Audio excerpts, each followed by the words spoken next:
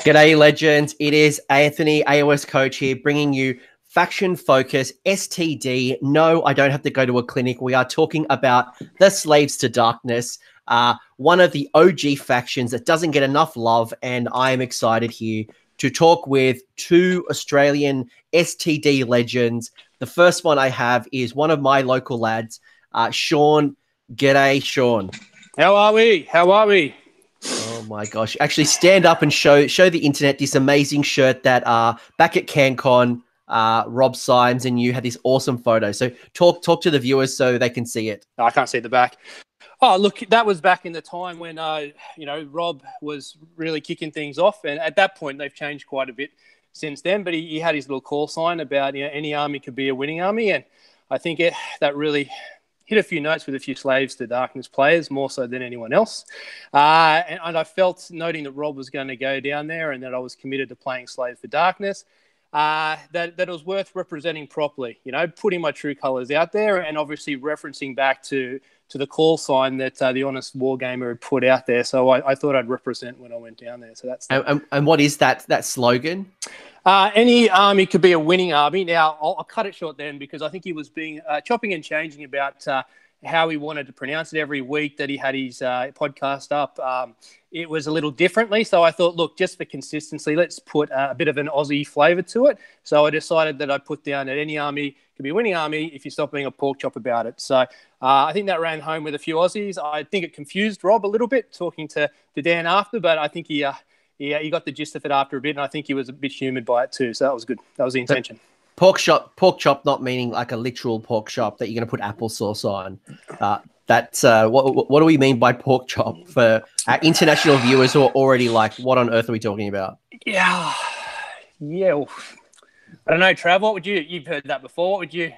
Being a pork chop, you're carrying on a bit. Been a bit silly. Yeah, being a bit silly about it. Yep. All right. So basically, there's nothing silly about Slaves to Darkness. We are here. And you had a really good analogy that I'm sure we'll understand a little bit more and you'll share later in the show. But Shaun, you're a local player. You've been playing for a long time. I think CanCon a few years you've played Slaves. Is that correct? Yeah, last year was pure Slaves. The year before I did Mark of Zench. Did quite well that year as well, which I was happy with. But beyond that, it's been Slaves or marked Slaves pretty much for the last couple of years. And one thing I love about your Slaves to Darkness army is that there's a very OG flavor to it. So you've got some old metal Marauders or Chaos Warriors. That you've got some very, very old models in there mixed with some new models, and it's like a nice little nod to the Undivided Gods. Yeah, I had a lot of older models from when I first started playing back in 1980s. They weren't Marauders, they were Thugs for the old school players out there. When it came time to running some Marauders in the army, I was looking at what's out there at the moment, the cast of 300, and I thought, you know what, the old 80s models have a lot more flavour to them. So I thought I'd use them, and I'm happy running those at the moment. They're a lot of fun. Awesome. Well, it's good to have you here, and I know you're going to add a lot of experience. A man who probably needs no introduction, one of the Heralds Below. Not even the Heralds Below. What? I'm mixing that up.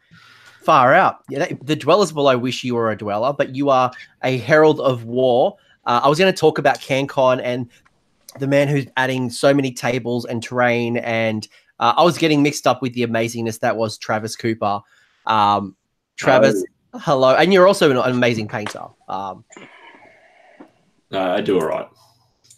You're such a humble man. You are a very humble person. But for people who don't know who you are and they're not listening to Heralds of War because they're crazy, who are you? So my name's Travis. As Anthony said, one of the Heralds of War these days with Clint and Adam. Been in the hobby itself for 20 odd years. Been in Age of Sigmar since just after it started.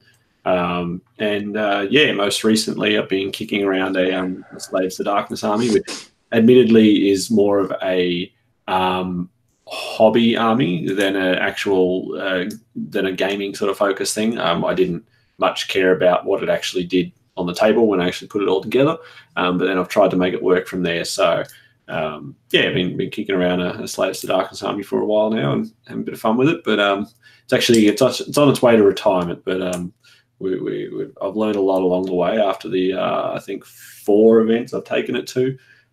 So yeah, cool to talk about it for a bit.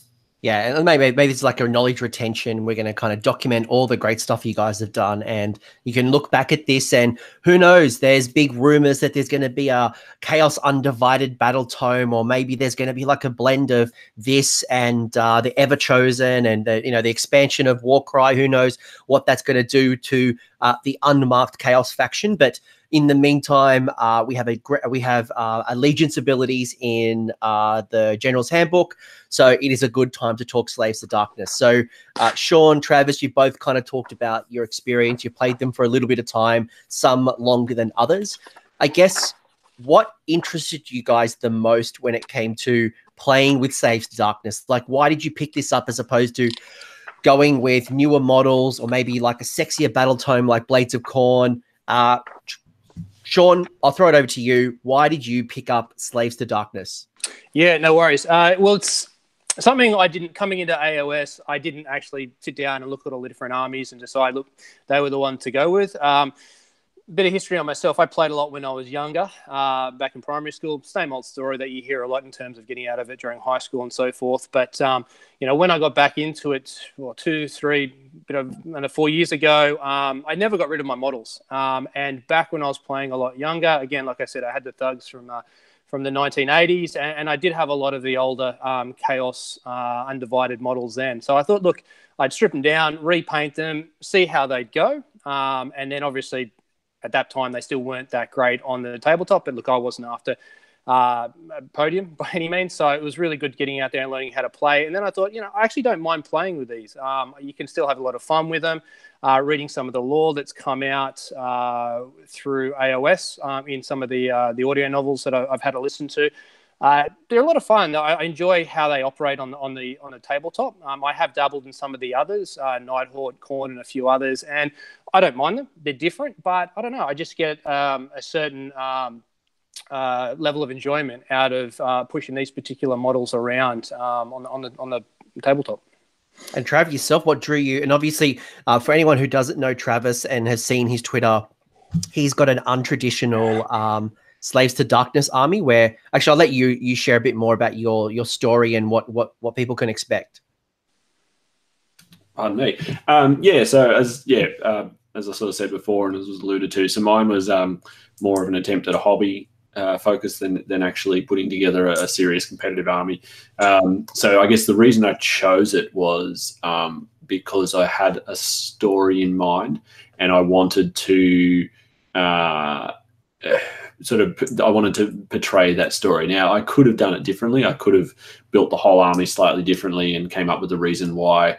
So it's based on a sort of a fallen Stormcast chamber. Why that Stormcast, why those Liberators became, Blood Warriors instead of Chaos Warriors or something like that. I'm sure I could have worked all that in, but I didn't really want to head down that route in the end. I wanted to do more of a generic-y kind of Chaos army. As it ends up turning, as it ended up, I ended up marking most of it anyway. So I sort of played Slaves to Darkness, Khorne without using any of the Khorne stuff. So it was a bit of a funny kind of combination, and certainly not the best combination on the tabletop, but that's not what I was sort of super concerned with actually having at the end of the day. So so it's basically an army in terms of what it represents as the Slaves to Darkness part of the army. It represents a lot of the traditional Slaves to Darkness units. So it's got Marauders, Warriors, Knights, Chosen, stuff like that. So it's sort of a good mix of the generic parts of Chaos. Pretty much everything except for Chariots is represented in there. So that's kind of the direction I went with. It was a little bit different. But, Look, when you come into Slaves to Darkness, they are an army with some beautiful models, but when you come into it, it's definitely not that pick up a battle tome and, Daughters of Cain, Slaanesh, Slaves to Dark. These armies are good, and they tell a great story, but certainly they are not winning top of the table, and it takes tactic, but also gives you a lot of creativity and a lot of ways to bring an idea to the forefront, which is why I like the Slaves to Darkness faction, and why we're going to talk about why these guys are great as opposed to, just putting them into another allegiance. So might throw it off. What are the strengths to this army? Maybe Shaun again, what's the strengths of the Slaves to Darkness faction? Yeah, well, look, I got a few pages here. He's been doing his homework, which is good. They're all blank. So unfortunately for that question, look, they're fun, they're enjoyable, and they're a challenge is probably the key strengths of it. A lot of the other battle tomes, you'll see that they've obviously, from a horde point of view or from a monster match point of view, they have key ways, synergies, so forth that are really good. I think when you look at all those key areas, Slaves doesn't stand out in any of those traditionally, and I think that's why they are at the moment and why you don't see a lot of people playing them.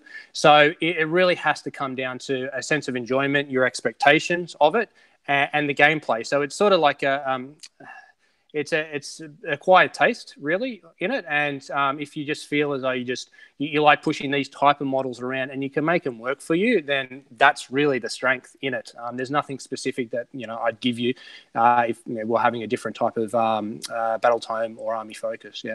Yeah. And Travis, have you found any limitations or, big challenges that you face as a weakness that should be considered, or before I go by and think that this army is amazing at long range shooting, surprise, it's not? Like, what are the weaknesses? So you pretty much don't have shooting. So I think there is one shooting attack on one of the monsters, I think, from memory. But so you pretty much don't have shooting. So you don't have a way to deal with people at range unless it's through magic. You don't have summoning. You can have teleporting. So there's a Forge World character, Sailor Faithless, that you can have in your army, who is a Slave to Darkness character. So he doesn't have to be an ally or anything like that. But he's quite expensive. So you can get a teleport out of the army, but for 200 points, I think it is, because you have to buy him and his little pet spawn that goes with him. Probably not a great investment of points. Maybe it is, maybe it isn't. So you don't have any of that sort of cool stuff. There is a couple of things in there, though, that I've found through playing. The good old Chaos Warrior with a sword and shield can be surprisingly resilient, because basically any Chaos shield in your army, so any model that's holding a shield, has essentially a 5-up ward save against mortal wounds, or 5-up mortal wound save. So you can. I have surprised myself and other people with how much it can actually take to chop your way through 10 Chaos Warriors. They can sometimes stick around longer than people suspect they might. 2 wounds apiece and a 4-up save, so they're the same as a Liberator, but they've got a mortal wound save as well. So they can be surprisingly resilient. I think the War Shrine is a underestimated piece, even though it itself, in terms of its fighting ability and stuff like that, it's a little bit average. What it does for your army, the buffs can give, and the sort of again, it has a sort of a death save bubble that hangs around it, can up your resilience and stuff as well. So I think there's definitely a few things in there, but you certainly do have a lot of weaknesses to play around as well. Yeah. Shaun, any other weaknesses you'd want to call out? And obviously, we just talked about some of the awesome strengths as well. Anything else to consider, or any weaknesses of the faction? Oh, look, I just want to reinforce Travis's point about that mortal wound save. I think all people, people know that they generally come with the rune shield, and there are a lot of units in there that can utilize that 5-up mortal wound save. It definitely is underestimated. And I remember a game from CanCon where I just had everything bunched up and had one of the Stormcast comments dumped straight in the middle, and a big grin to say, that's it, it's going to obliterate everything. So with the War Shrine, allied in Harbinger and a few Mysticals at that point, between the whole army that pretty much got hit by that mortal wound explosion, I lost about 3 Chaos Warriors out of the whole thing, and maybe 3 wounds on the Lord of Manticore. So people are very surprised about how resilient they are. But again, the weaknesses, movement, like Travis said, the shooting, its mortal wound output and its general rend output is very weak across the board. So you've got to be very tricksy with them to be successful. Yeah, look, and I probably want to acknowledge that today is the day when we're recording that that Warcry comes out. And from my understanding, the Warcry units are going to have Slaves to Darkness keyword. So should you be watching this in the future and you're considering this army, maybe there will be some weaknesses covered up by Warcry warbands. Maybe there will be a new expansion or some things that we can do that weren't visible today. So just keeping that in mind. The Warcry warbrands, the ones I looked at, I've actually got them all open because I was going to talk about this, but the warbands themselves aren't, they're probably not going to blow you away. They're basically marginally improved Marauders. But some of the beasts are quite interesting. So the Furies in there, so they have the same ability that the Skinks have, where you can, in combat, you can basically go, I'm going to retreat instead of charge. Fighting. So that's quite interesting. So I think there's probably a spot for some of those little things, just to give you a few more little sort of utility pieces. But so far, they're not. I don't think they're going to change the world in terms of their individual combat ability or anything. But there's certainly some interesting stuff in there.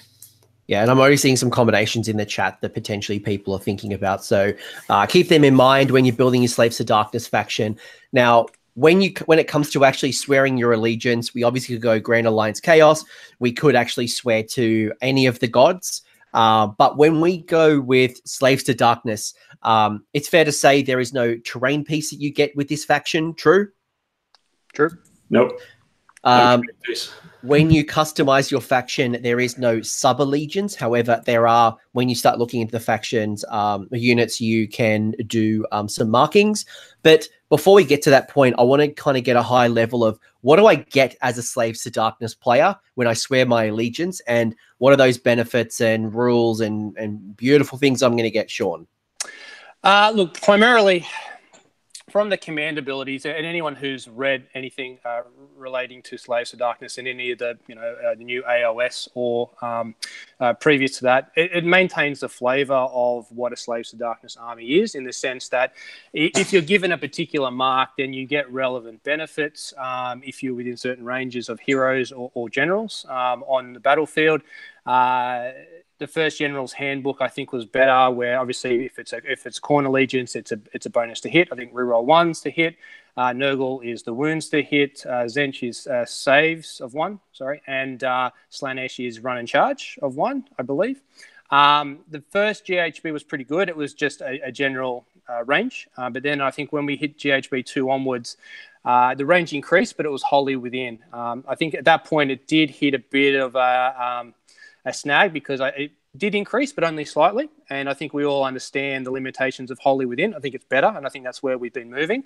But where you've gone from a 7-inch range to a 10-inch wholly within, it really was a bit of a nerf going to GHB2. But in saying that, it does have its benefits. For me particularly, I run a lot of MSU, and I have a number of small heroes across the game. So when I do provide a mark to some of those units, I do generally get it. But what are we looking at? A reroll 1 to wound if it's Nurgle, which I'm running a bit at the moment. So it's good. It doesn't blow you away when you look at some of the new battle tomes. The other key part is, and again, this really does fit within the flavour of Slaves to Darkness, where primarily, what are they? They're mortals trying to get the god's favour, really, and progress through the levels of becoming a warrior, a champion, a general, and elitely a demon prince, really, and moving towards that way. And the abilities sit in the General's Handbook for them to do that as part of that allegiance ability. Primarily, it sits around if you're a hero and you kill another hero or monster, you roll a dice on a chart and you get a benefit. It could be a +1 to wound for the rest of the game, to hit for the rest of the game, or you can re-roll the next hit and wound, something like that. If you fluff the roll, you could turn into a spawn. If you roll really well, then you can become a demon prince. So that's good. That's not bad. It's been fairly consistent over the last couple of GHBs. However, I don't know how Travis feels. I've never used it. It's never come up. And honestly, it probably has once or twice. But because I'm not used to it coming up or looking out for it, I've probably overlooked it when I have had a general kill another monster, because again, the heroes and the generals that I take aren't beastic. You could probably get them really tanky to knock out a few big heroes or monsters, but generally you'd have to arm them up pretty well with certain artifacts to do so.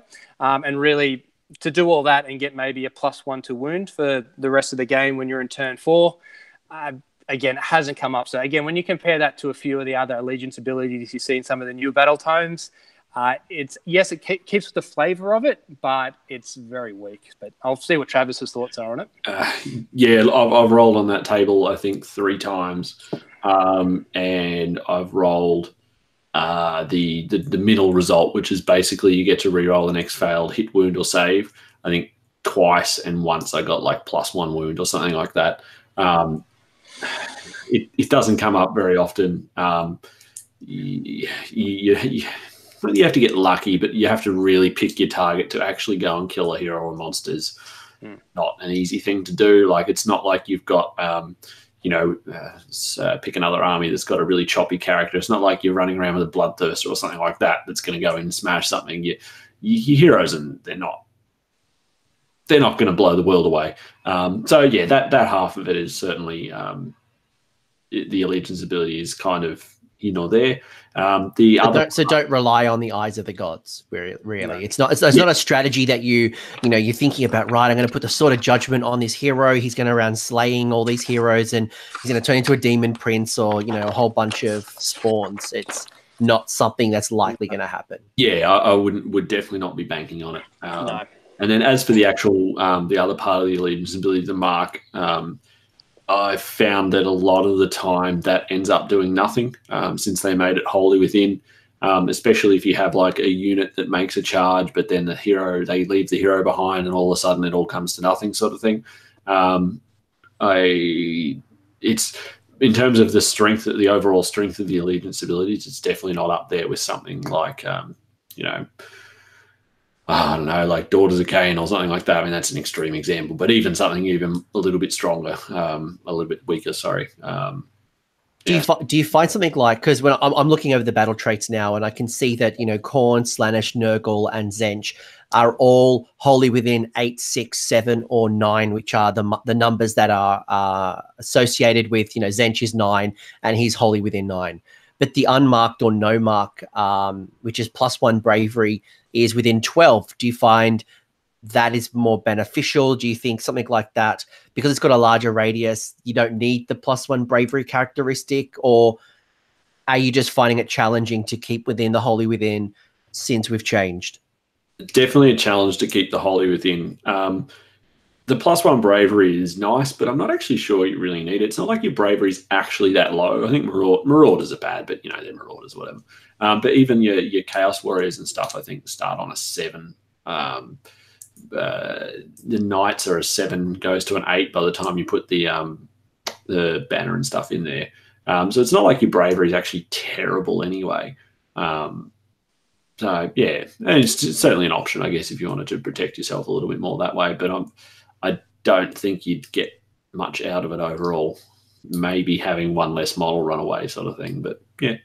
And before we move to the next question, I might throw it over and ask, do you guys have a preference when it comes to the markings? Do you have one? Is it something that you choose at the start of the game? Is it something that you have to declare on an army list when you submit it to a tournament?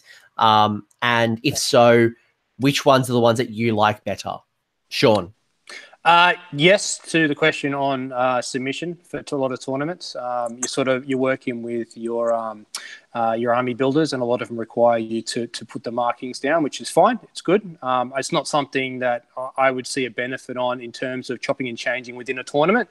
To look at a competitor and go, I'm going to now change it. And obviously, the paint scheme, you want it to look like a particular marking as well going into a tournament. That being said, for me, look, it depends on what I'm running. At the moment, I'm running a lot of MSU Chaos Warriors, and I think we know that one of the key weaknesses for a Chaos Warrior is the wound roll on a 4-up. So I tend to favour towards Nurgle at the moment. So I do get that reroll 1s to wound. So that's sort of where it sits. But if I was playing a different style with maybe more Marauders or something like that, the unmarked bravery, because there are other ways through artifacts and command abilities to increase that bravery buff. That could be an option if I was running, again, large units of it as well. But yeah, depends on what I'm running. But currently, Nurgle Mark is working well for the units that I'm running with at the moment. And just clarity for anyone who doesn't know what MSU stands for, that is multiple small units. So that's essentially if you're looking at War Scroll Builder and a unit comes as 5 models or 10 models, but you can obviously increase the size. We're saying that you take the minimum size of the unit, or it's a small unit. And Trav, yourself, is there a marking that stands out more than others for yourself? For me, because of just the way the army functions, I mean, you're probably looking at either Nurgle or Khorne. It's a combat army, let's face it. So I would always sort of think you'd lean towards one of the things that enhances that. The Slaanesh one to do, I think, with Battle Shock, kind of here and there. The Zench one ups your resilience a little bit, I guess. But I think overall, you're always going to lean towards one of those two. Yep, not great.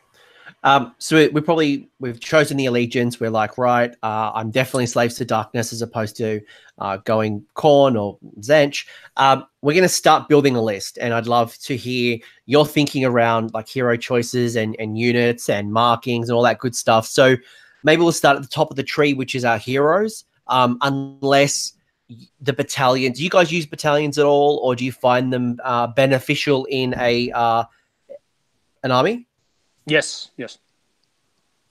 Trav, yourself, because you've got three battalions. So one of the changes, I guess, that kicked in the last handbook was you used to be able to take the ones out of the Chaos Allegiance Ever Chosen, but you can't. Ever Chosen? You've got a couple to pick from. I think probably there's one that stands out for me, and I can't remember the name of it now, that I have actually used before, where essentially you get to fight in the hero phase. You can pick a unit and fight in the hero phase. So there's probably one or two of those that are decent.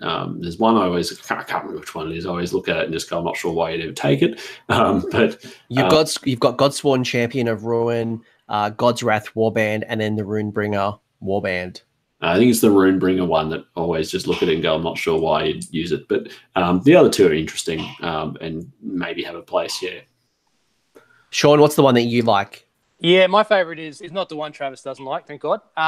It's the God's Wrath. Again, it is a bit of a novelty, and I always saw it that way until it actually won me one of the games in CanCon, independently of anything else. So for that reason alone, I feel as though that it's fun, it's good. It gets me pretty much nearly the entire army in a 1-drop. So what does it do? Yeah, so primarily you have to have a War Shrine and you have to have a Chaos Lord on Manticore. So going back to your question about your hero choices, that sort of makes it for you. And if you're after a beat stick hero that can do some damage, then he's probably your best bet. And then you can have as many units as you want from the listing of Warriors, Chosen, Chariot, not Marauders, but a few other units to that effect. And primarily, all it does is in the hero phase, the War Shrine absorbs all the energy of all of the units in that battalion, excluding itself within 24 inches. So with the MSU I'm running, as many as you want, but it has to have a minimum of 8. So it is quite a large battalion. So generally you're rolling about 10 to 12 dice at the start of the game. Goes down, obviously, as you lose units or get out of range throughout the game. Every 6, you can then choose an enemy unit that's in line sight of the War Shrine and do D3 mortal wounds. Again, not game breaking, but like I said, in a particular game, I think it was Knife to the Heart, where there was a standoff. I was sitting back rolling, 3 or 4 6s each turn. I was rolling well and just throwing long range D3 mortal wounds at small MSU units and got enough points at the end of the game to win. So, yeah, it's a lot of fun. A lot of times it doesn't do much, but it adds a little bit of flavour. And again, it gets me the artifact, it gets me a low drop, and it's a bit of fun. And it's also going to be really handy late game to take that hero out that's got 1 or 2 wounds, maybe hiding, and you're just like, I need to get that objective or stop that buff. And that 1 to 2 mortal wounds could really change the game. The other thing too with it is, and the benefit I have with Enslaves to Darkness is I actually don't take a Nurgle War Shrine, I take a Zench one. And he's the only Zench. I know it's blasphemy, but I just put it in that he's been taken by the Nurgle as part of the lore behind it. And the reason why I do that, and I get a lot of questions in a lot of the Slaves to Darkness Facebook groups about why have you just randomly gone Zench for that War Shrine? It's because even though it doesn't do a lot, when you explain it to your opponent, it sounds terrible. So that War Shrine becomes a big target. So for being Zench, I can have his prayer go off, which if he's Zench means he can reroll save rolls, and I put it on himself. So knowing that he's generally going to be a target for a lot of the opponents, I keep him as Zench, give him his ability on himself, so he's a 4-up rerolling failed, and he's got his own 6-up because he's in range of himself. It keeps him around a lot longer, and even if I get a really heavy army that takes him out in 1 or 2 turns, they focused on that and not everything else, and really it doesn't do a lot. It just sounds worse than what it is. So are you marking individual units and then choosing something different as an allegiance? Or does your allegiance dictate the choice in the unit? I think this is nice to clarify. The allegiance doesn't require any requirements for certain marks. So if I'm let's say for example I choose Slaves to Darkness and I say I'm no mark. We'll start there. You don't even have to do that. You can just say you're Slaves to Darkness and have a mix of no marks, Zench, Khorne, whatever you want. I think that's the benefit. You can. Synergy-wise, it's not great, really, because you obviously want certain units that can synergize, be it, if it's Nurgle, it's reroll wound rolls of 1, so it's not game-breaking. But the synergies do help. So it's not generally good to have a lot of different types in it. I just found for that one particular unit, I got more of a benefit. And like Travis says, it's the War Shrine is not really a tank piece. So giving it the mark of Nurgle to get a reroll wound rolls of 1 isn't really going to do a lot for it in terms of damage output. So knowing it's a bit of a target in that battalion, the Zench tends to play the game a little bit better. Not great. Great. And it's good to understand this because someone might think I've chosen a mark and my whole army kind of has to go down that path, which often, people's sub-allegiances might dictate the structure of the army. But it sounds like under Slaves to Darkness, you have a buffet of different options. And if you want to have like a story that's like a collection of chaos, and you've got one that's marked Slanesh and you've painted them up pink, and then you got another one that's blue for Zench, you've got that option to have like a nice mixed force. Is it as competitive as it would be to kind of go niche as one? No, but you've got that creative freedom. Is that correct? That is, and I dare say that may change a bit when you look at some of the newer books coming out, like Beasts of Chaos and so forth. I'm going to assume that some of the new battalions, if and when we do get a new battle tone, will probably take some of that away and make it a little bit more like, your Fate Swarm and your Plague Touch, which are still around. And they're probably, I'd say, my assumption would be that would be more the flavour of any new battle battalions coming into any new books. But currently, the way they stand under General Slaves to Darkness, you've got a lot of freedom to do that if and when it's of any benefit. Yep, and if we do get a combined book of, there are rumors, I'm sure we'll revisit this topic. So when we start building a Slaves to Darkness army, you've obviously got a lot of hero choices. I'm counting 12. Where do you guys start? Like, what are some of the? Maybe I'll throw to Travis first. What's a hero choice that you really like, and why? So it depends a little bit on what you want to put in your army to some extent. So some of the command abilities that the Chaos Lord, the different flavors of Chaos Lords have are quite specific. So, for example, there's Chaos Lord on Demonic Steed, which is basically a mounted Chaos Lord on horse. His command ability only works on knights and chariots. So, to some extent, you need to have a bit of a think ahead about what you're actually going to what you're actually going to put in your army. Because if you're going to take a very knight heavy army with a couple of units of knights and maybe 3 or 4 chariots, he's probably going to be the one. He's probably going to be one that you want to put in.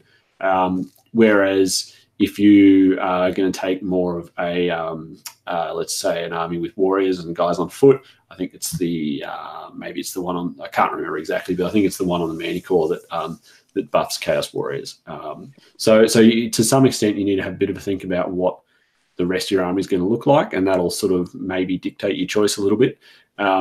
They're all pretty similar in terms of what they actually do themselves. So they're all, I'd say, moderate damage output. Like they're not going to all of a sudden take down an enemy monster in one turn or something like that. They just don't have that output ability. There's the Chaos Lord on foot can maybe do it, but you have to get pretty lucky. So that they're not going to be like a central beat stick model that's going to go, you're going to hurl him into the enemy army and he's going to clean up half of it before he slowly gets taken down, sort of thing. That's just not the role that their combat characters fulfill. So you have sort of that combat lord, and then you have sort of your sorcerer lords as well. Less options in that boat, but so you basically got one on foot and one on a monster. The one on foot has probably one of the most interesting spells there's not like there's actually a spell lore for Slaves to Darkness, but they certainly have one of the most interesting spells floating around. So they have a reroll 1s to hit, wound, and save. So it's a general buff that they can put on a unit that sort of helps them out quite a lot. So it's not like they just reroll to hit or something like that. They actually get quite a lot out of it. And then the Sorcerer Lord on the Manticore has can be quite high damage mortal wound spell, but again, it's not like you don't have an individual lore, so you've only really got these couple of extra spells to play around. And again, I think that would kind of influence what you might choose depending on what the rest of your armor is going to have in it. Obviously the Manticore is a monster. It's got a sorcerer on top, so it's not going to be hugely combat focused. But that might combo well with something else you've got going on, or just how you want to play your army, sort of thing. And then you've got sort of the lesser characters as well. So you've got your Chaos Champion, I think they're called, which is sort of the old. If you think back to old world, it's essentially the hero level character instead of the lord level character. So he's got a few extra attacks. He's got some nifty like little abilities that might pay off once or twice, but again, they're not going to rip apart enemy units on their own or anything like that. They're definitely sort of middle of the pack in terms of their abilities. Or that's certainly what I find as well. So what you're kind of telling me is that the hero choices are not a piece in the puzzle that you build around. It's not Marathi, and then we're kind of building around Marathi to get the best out of her, or Bloodthirster, or a Keeper of Secrets. What I'm hearing is that the hero choices are more support and really synergizing and buffing your army, as opposed to building around it. Is that fair? Yeah, definitely. They're definitely more. They fall more into that support category and how they fit with the rest of your army compared to them standing on their own. Fair call. Yeah, and look, talking to some of the other generals from the Chaos factions, the Chaos Lord on Manticore seems like a really good ally choice that people are talking about. And Shaun, I know you have been quite successful with your Chaos Lord on Manticore. Do you build around it? Is this like a must include in your army?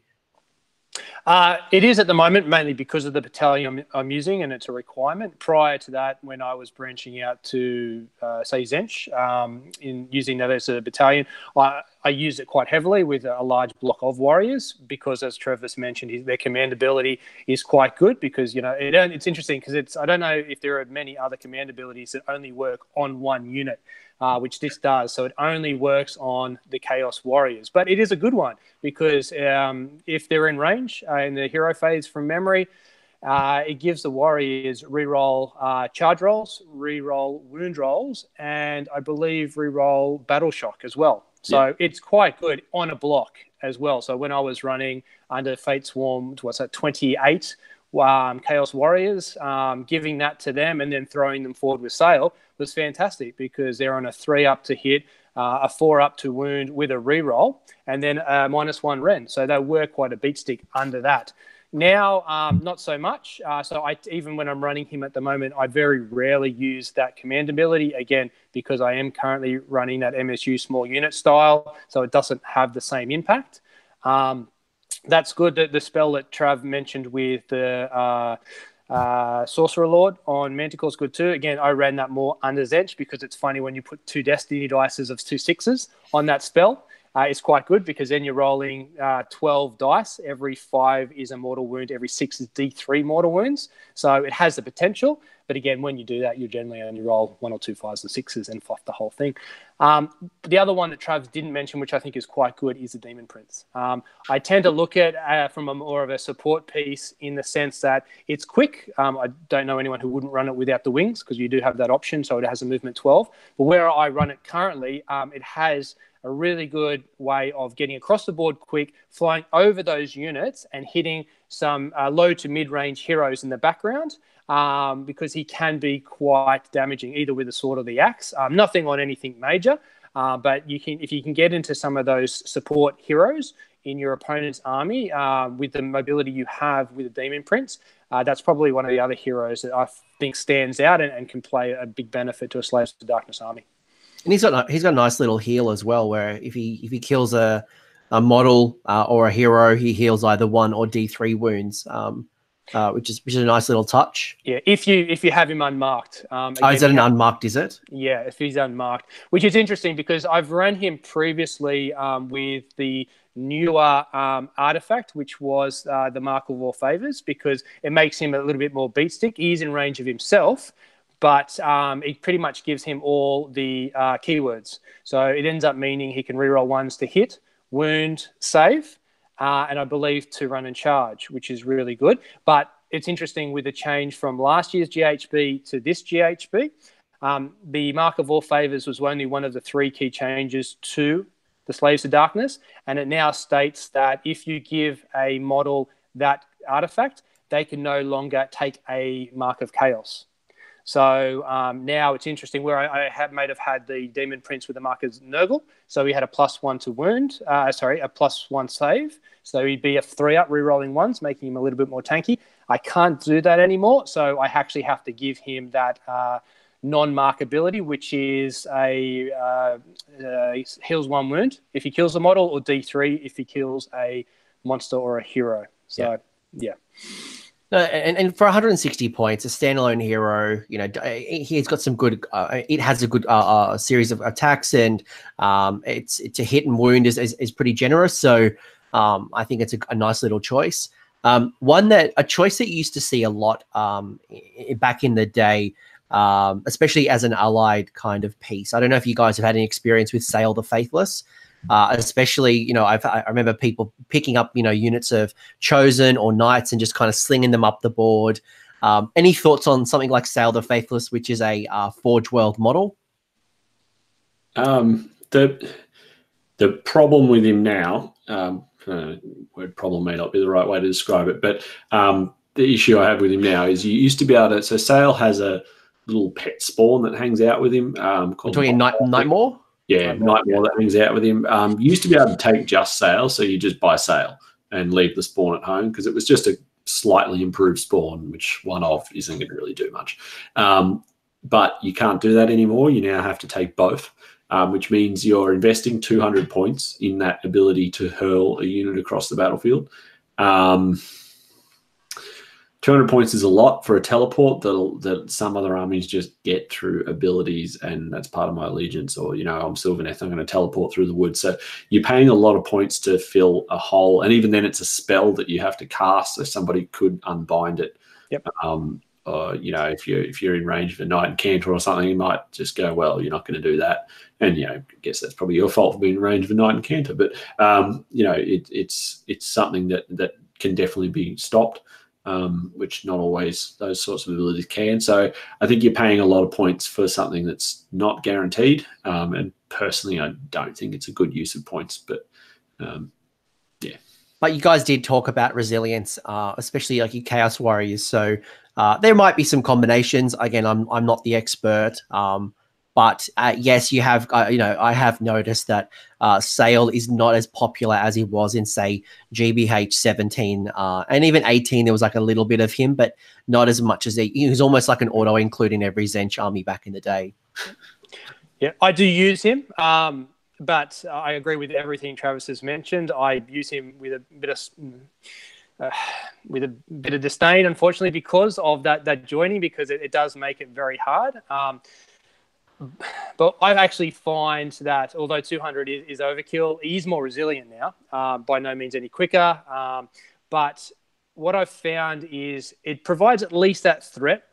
There aren't a lot of flying opportunities beyond the manticores. So where we currently have a lot of the current games where you can move off objectives, keeping Sale backboard with a small unit of warriors or something like that at least provides the threat within the game that, hey, you leave a unit backboard. If you don't, I'm going to whip a unit over the top of you and take that objective, and at least adds something to the game and helps change some of the tactics of your opponent.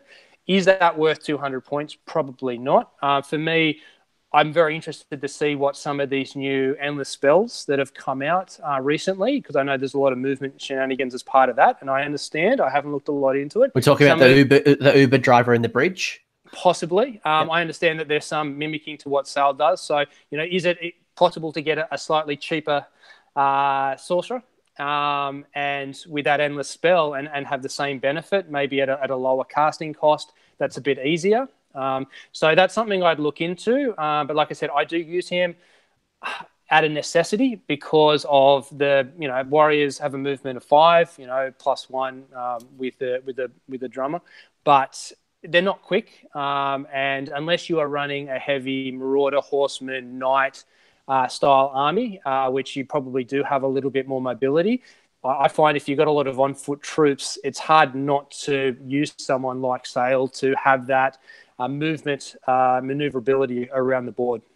I will say, as a Gloomspite player, and I do have that 9-inch teleport that's very similar to, if not the same as Sale.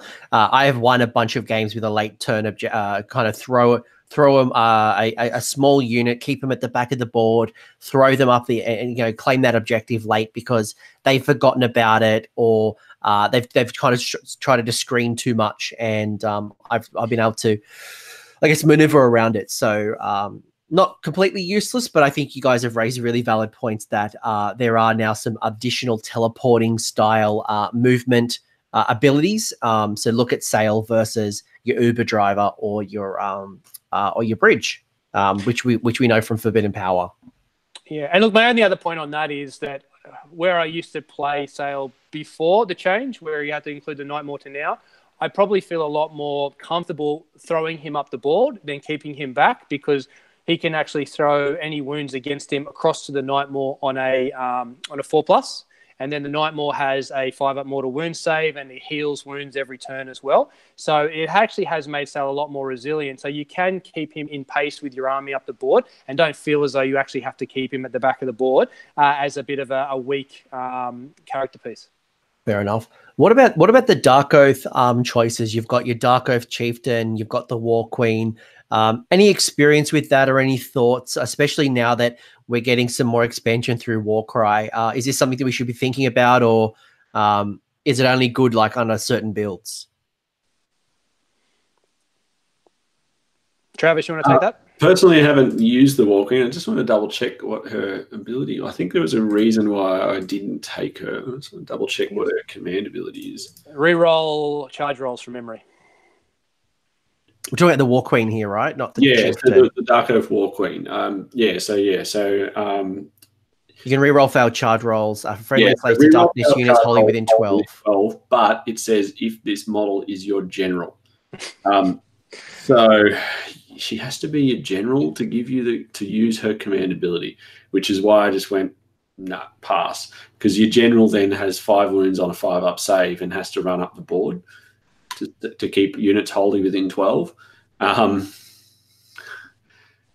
It's not great. So no, just flat out no. And she's got 4 attacks, 3s and 3s, and ran 1 damage 1. So she's at best going to put through 4 wounds a turn. just no. She's not very good, unfortunately. Yeah. Yeah. And what about the chieftain? Have we thought any thoughts on the chieftain? I've actually never even looked at him. I don't even know what he does. You know what he does? Nice. No, he follows the same suit of a lot of some of those on foot chaos heroes that are hero killers, potentially monster killers. Get buffs on those, can reroll like the exalted type of thing, exalted champion. So again, on foot, relatively squishy from memory. Doesn't provide an aura of any type of buff to any other units from memory. Again, like I said, I haven't used him. I could see if, depending on what type of battle tome may or may not come out relating to either Dark Oath, Slaves, or Combined Force, I feel as though there may be some more benefit to either one of those two models in certain builds. But I'd say as it stands at the moment, you know, I sit with Travis. I haven't even looked at them because I don't feel as though they'd provide any benefit to the army. I mean, they're a cheap hero at 80 points apiece, and you know the chieftain's not bad. I mean, for 80 points, if he charges, he can do a little bit of damage, and he has some nice little benefits. But he's hitting on 4s mostly. You know, very very low, if any, rend, depending on which attack you're looking at, and the damage is 1. So as he does more damage, he gets better. But I think he's a nice little hit the flanks, find a really vulnerable, cheap unit, do some damage, power him up. But if I'm thinking about my 80 points, where is it better invested? An Endless Spell or one of these heroes? I'd probably say an Endless Spell right now. Yeah, certainly depends. Again, though, it comes back to what you want to actually get out of your army. Certainly, if you want to make a cool little thematically themed force of, you could certainly take, some Marauders, the Chieftain, the War Queen. There's Shadespire Warband as well, which I just want to double check the name on. So the Godsworn Hunt. You could certainly build a really cool little thematic army there, but you got to be realistic about what it is. It's a bunch of human models that are going to be rocking, 1 wound with a 5-up save. Obviously, some more wounds for a character, but they're not going to be, blowing things out of the water. There's there's some cool little stuff you could do in there. You could build a really cool, barbarian themed raiding party force type thing. I think that'd look really cool on tabletop. But if we're talking combat performance here, you need to be realistic about what you're going to get for your points. Yeah, Trav, that'd look good turn 1, but it wouldn't be there by turn 2. Turn 2 might be a different story.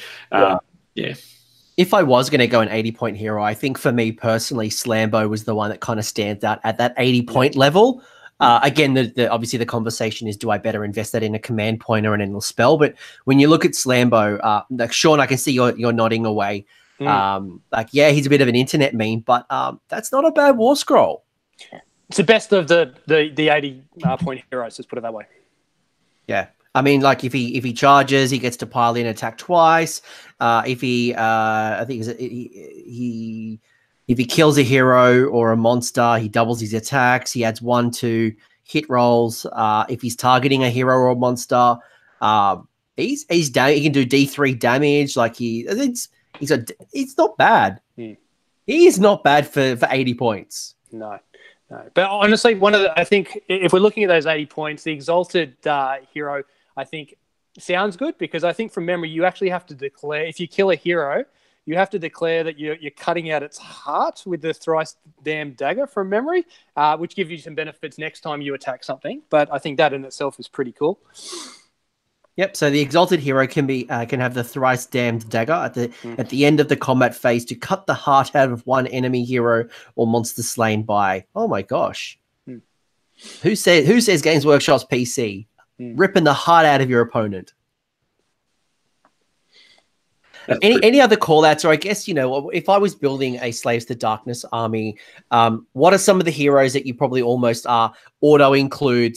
And conscious of, these guys are very buffed, synergizing with the unit choices. And we're about to talk units in a second. Which are the ones that probably I should maybe go out and buy, or maybe could be included in multiple versions of lists? I think if you're taking even a single unit of Knights, the Chaos Lord on the Demonic Steed is good.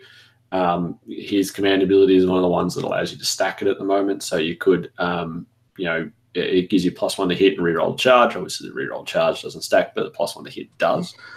So you can get your knights down to quite a low to hit value, which is, well, you can easily get into a 2+ really, but and even overcome some -1 to hit. So like I know I've thrown my unit of knights into a unit of goblins or gloomspite gits with the nets in the front, so everything's -1 to hit, but you just double stack the buff and you're still hitting on 2s anyway. So you can certainly overcome some of that stuff. I think this Chaos Sorcerer Lord is he's not super cheap. He's not a cheap wizard like some other factions have access to, but he has that cool. So he has his demonic power spell, so the reroll 1s to hit, wound, save. But he also has an inbuilt, effectively mystic shield ability that he doesn't have to roll for. He just picks a unit, puts it on him. So he has he has a couple of little sort of utility things he can do, which is nice. So I'd probably always want to put one of each of them in, I guess. If I had knights, definitely the one on horse. I'd always keep a Sorcerer Lord and hanging around somewhere. The other one, if we're just talking about Slaves to Darkness characters, I guess the rest comes down to what you're actually wanting to put in your army. But then obviously you've got your ally choices as well, but we'll come to that later, I suspect. Yeah. And Shaun, any hero choices that really stand out for you before we move into units? No, I think Travis hit it. If you're running the mounted, you get the Lord on Demonic Steed. If you're running warriors, the Lord on the Manticore. The Demon Prince, if you want some mobility and some backfield damage to lower ranged models. And yeah, the Sorcerer Lord on foot. Again, I agree with Travis, but it's either going to be, am I buffing a monster or something that's going to benefit to do additional damage, or do I have some large units, a large unit that I could throw that on to make it really beat stick? If I don't have one of those two, I'd keep it out. If I do, which you generally would, then it's probably a key piece to have in the army. Yeah, no, great call. And I think again, this is thinking about, this is an army that you don't build around your hero choices, unless obviously it's a battalion and you're forced. This is really about optimizing your unit choices. Speaking of unit choices, you have 4 battle line choices. 2 are inherent to Slaves to Darkness. 2 are just generic for Chaos. So you've got your Chaos Warriors, you've got your Marauders. Then you have your Marauder Horsemen. Oh, you got 5 actually. Chaos Knights and your Chaos Chariots. So maybe we'll start talking about the most common, which is the Chaos Warrior, a absolute a unit that has been around since the dawn of time. Do we like them? Why do we like them? How many do we need to have in our army? Shaun, I'll throw it to you because I know you're a big Chaos Warrior fan. Oh, if only I could show you the cabinet. It's yes, I have a lot at the moment. People might find that very strange because I think people know that, in comparison to a lot of other units, in particular Battle Line, they're not great. But they're resilient. And then we go back to what we said at the start. They do have the 5-up mortal wound save. And when you're buffing it with other pieces as well, including the War Shrine, they are very resilient. Damage-wise, very poor unless you can work it around to get a lot of buffs for them. 3-up to hit, 4-up to wound, no rend, 1 damage with 2 attacks. So you're generally not putting a lot of damage out unless you've got some bonuses, in particular to wound. But they're a fun piece, and they're good at holding up lines as well. Like when you're looking at the battle line and what a lot of people use battle line units for, they are fantastic at holding the ground, keeping certain enemies at bay, and I guarantee they'll last that 1 extra turn longer than your opponent wants them to. And that is just enough for them to have to change the gameplay. It may provide you that extra turn to have enough points on the board to pip the game at the end by a couple of points. It may mean you may have no models on the table by the end, and your opponent may have a lot, which happens a lot, but it may be enough to win you the game, or have to change your opponents. They might change their tactics because of the level of resilience that they do have. And their rune shields are just they're a nightmare. You're essentially saving 1 in every 3. That's awesome. Yeah. Mortal wounds are great. Rend, I hate. Rend's terrible. with them, but you throw a lot of mortal wounds at it. I love it. I don't mind it. But their base save is 4+, which is quite decent. Trav, any thoughts on Chaos Warriors? Yeah, no, I like them for their resilience. Like Shaun said, you're not going to get huge damage output out of them. They don't have the weapons for it. But you can under certain circumstances, but it's difficult to do. I like them for their resilience. I found, as I said it back at the start, 10 of them will stand on an objective for a surprisingly long time. And I've caught people out who think, I'll just go in and clean up these 10 Chaos Warriors, no worries. It is actually 20 wounds with 4-up save, and they are a little bit resilient to mortal wounds. So all of a sudden they don't die quite as quickly as people think. I think they're a solid choice. And do we prefer the hand weapon, the halberd, or the great blade, kit out? It's pretty much sword and board, so the shield for me. Because from memory, the other two, it's not like you're actually getting a huge damage output anyway with the extra weapons. Like, it's not like all of a sudden everything's got an extra damage 2, I think, from memory. No, they're all damage 1, but the great blade has rend 1, and it's a little bit easier to wound. But the hand weapon is easier to hit. Yeah. So I'd still probably say sword and shield every time, but yeah. Shaun? Agreed, 100%. Halberds, I think you get that 2-inch reach, but a lot of the time you're not running Chaos Warriors in huge units where you need that second line of attacks. So yeah, that's no good. I don't think I've ever run them without sword and board.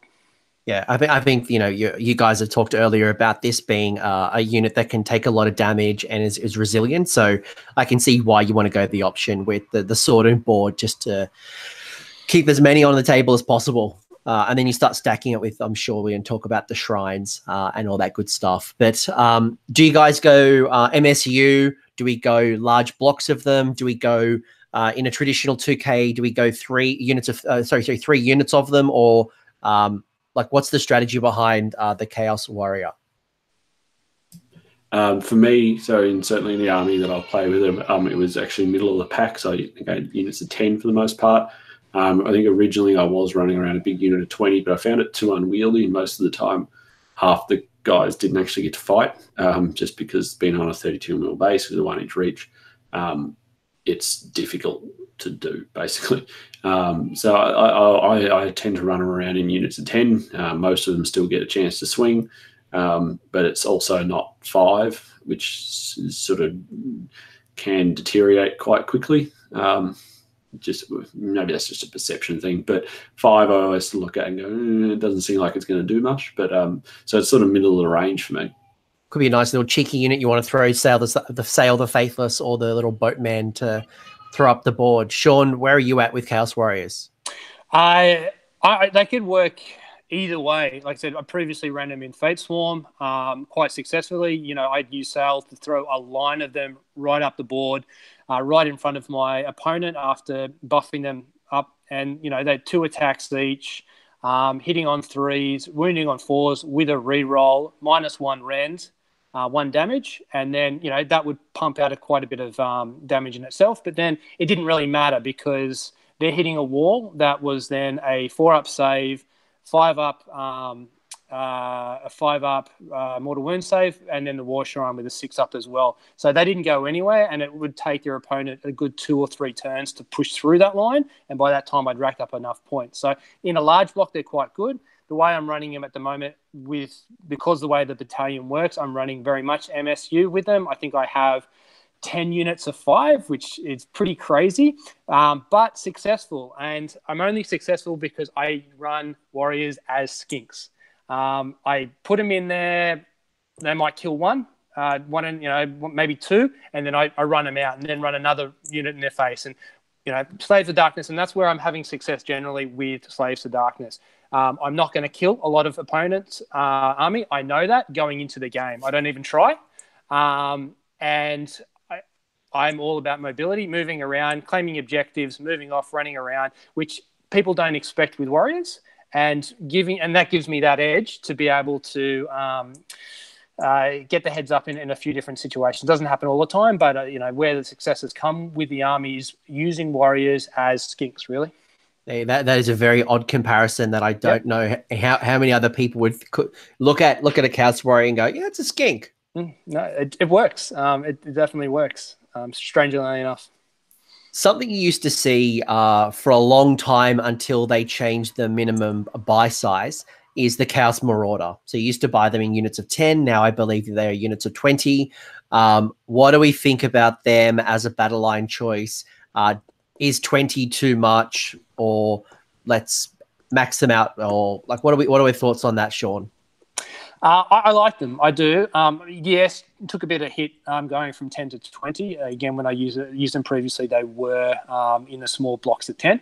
I'm happy to run them in 20. I think there's potential to have both the mark as well as the banner and the tribal banner, and the other one to give them the added bonus to the battle shock as well as the reroll ones to hit.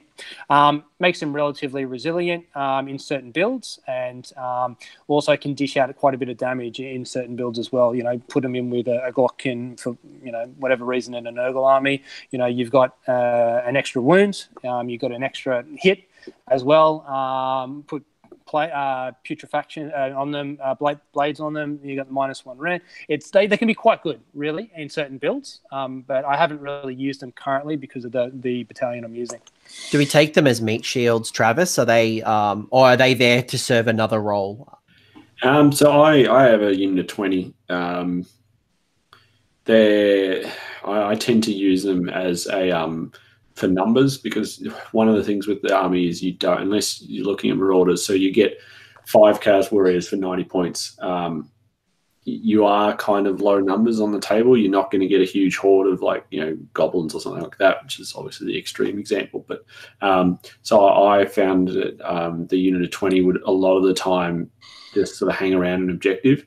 They tend to die pretty quick if anything serious comes to get them. They can do a little bit of damage. They have an ability on their war scroll where they're tribal sort of violence kind of thing, because they're a pack of crazy berserker men. They get to roll a dice, and if you get lucky with that, you can maybe do a bit of extra damage. You get some bonuses to hit and wound, but again, you're not going to expect the world out of them. So I tend to use the unit of 20 as numbers around objectives than anything else, and they tend not to fight unless it's a safe option for them. Or it's irrelevant whether or not they die, which is So we're taking them for objective claiming and the bodies more than anything. Yeah, or as a speed bump so that something has to deal with them.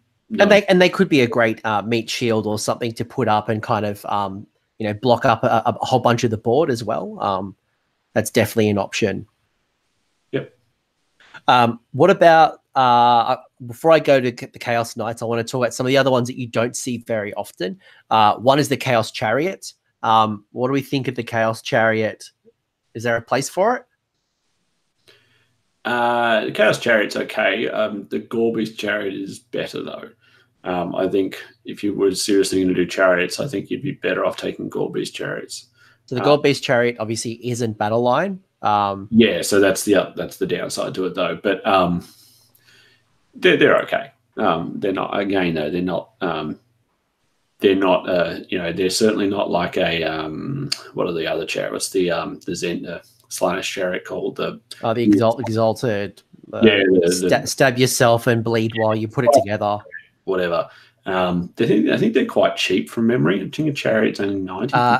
Chariot's at 80 points, or I think you can get 3 for 210. Oh, do they get a horde bonus, do they? Yeah, Chaos Chariots have a horde bonus. It says 210. I don't know exactly how much that is, but it's saying that it's 80 or 210. So I think you can take up to 3, if I remember correctly. All right. Well, there you go. I did not know that they got a horde bonus, but no, there you go. You can have a horde bonus on your chariots if you want. Quite a large footprint being a chariot, though, so they can be, again, a little bit unwieldy. I have, not in my current army, but I have used the Chaos Chariots before, and sometimes found it difficult to get them into spots when you had more than one, just because it is quite a large base. You're trying to it's a monster base effectively. So you are trying to maneuver a bunch of monster bases together. So yeah, I like them. Probably a place for them. If you wanted to do a fast moving sort of mounted army, I think certainly, some knights, some marauder horse, and some chariots with a couple of, lords on steeds or a manticore or something like that would be really cool. So again, it kind of depends how you wanted to play the army, I guess. Could be a nice little cheap, easy objective stealer or something that kind of first turn runs up the board and takes a little bit of damage. It's cheap for 80 points. Yeah. Like it's definitely a throwaway unit, and it could help you start scoring early. But like certainly, would you build a whole army around chariots? Probably not. And if you were, certainly, as you've mentioned, the Gore Beast chariot is probably a little bit better, but it's not battle line. So, so just a consideration. Shaun, any thoughts about chariots, or would you like to be my expert when it comes to Marauder Horsemen, which I haven't seen since Warhammer Fantasy? No, Gore Beast and Marauder Horsemen are, I must admit, units that I haven't utilised. In terms of the chariot, I think for me, you hit it on the head in terms of that early game objective grabbing. That's where I've used it. Battle for the Past, Border, others like that, where I've taken first turn and pushed my army to hold one of the middle objectives and my base, but then throw a chariot up because I know it'll get there. It is not that great a damage output, but it is quick because you can declare in the movement phase that you are going to whip the horse, which gives you a bonus D6 to the movement. So I think it's a base 8. You've got your D6 for your run and an extra D6 for the whip. So you can feel fairly confident that it's going to make that objective for one to get you that point. But what I've also found is 7 wounds with a 4-up save, especially if you can maintain, some distance within 9 inches to the war shrine. So it gives it the 6-up as well. You may get a lot of units cramming into that to get the objective back. And you never know, it'll have the bodies to take it, but those units will be locked in combat. Generally that chariot will last that turn, and with maybe 1 or 2 wounds left, and then it'll force that larger unit that's gone to that objective to have to sit there for another turn to deal with it, which is enough for you to position yourself so that you're that 2 points up to hold the other 2. And if you can hold it to the end of the game, then that's the game for you, really. So I've had a few games like that where I've thrown just the chariot up against that objective, get those points, hold it for 1, maybe 2 turns if it does well. And like you said, just let it die and then focus on everything else. And because of the base size, it does take up a lot of space. So in certain games where there is with the train positioning, you can turn it sideways, chaff up the line so that it stops the opponents getting around you too much. Yeah, I think that's a really good point. Is if you're smart with it as well, you can definitely pin an opponent, especially like you start tagging it on the side and really restricting how many people could attack the chariot back. Before I ask you about Chaos Knights, I probably want to make a call out to the Underworld's Warband, which I actually think is not bad. We didn't get to talk about her and the Godsworn, but her spell, is it Theodra? I'm clearly butchering that. But I really like her spell.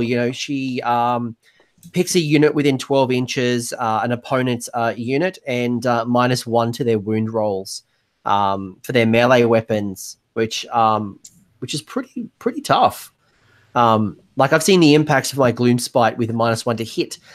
There's not a lot of buffs to wound. So when you start bringing that down, big impact. And I think the Frost Phoenix is one of those only other units out there that does a neg to wound. Have you guys had any experience, or do you see value in something like a -1 to wound? Haven't used it.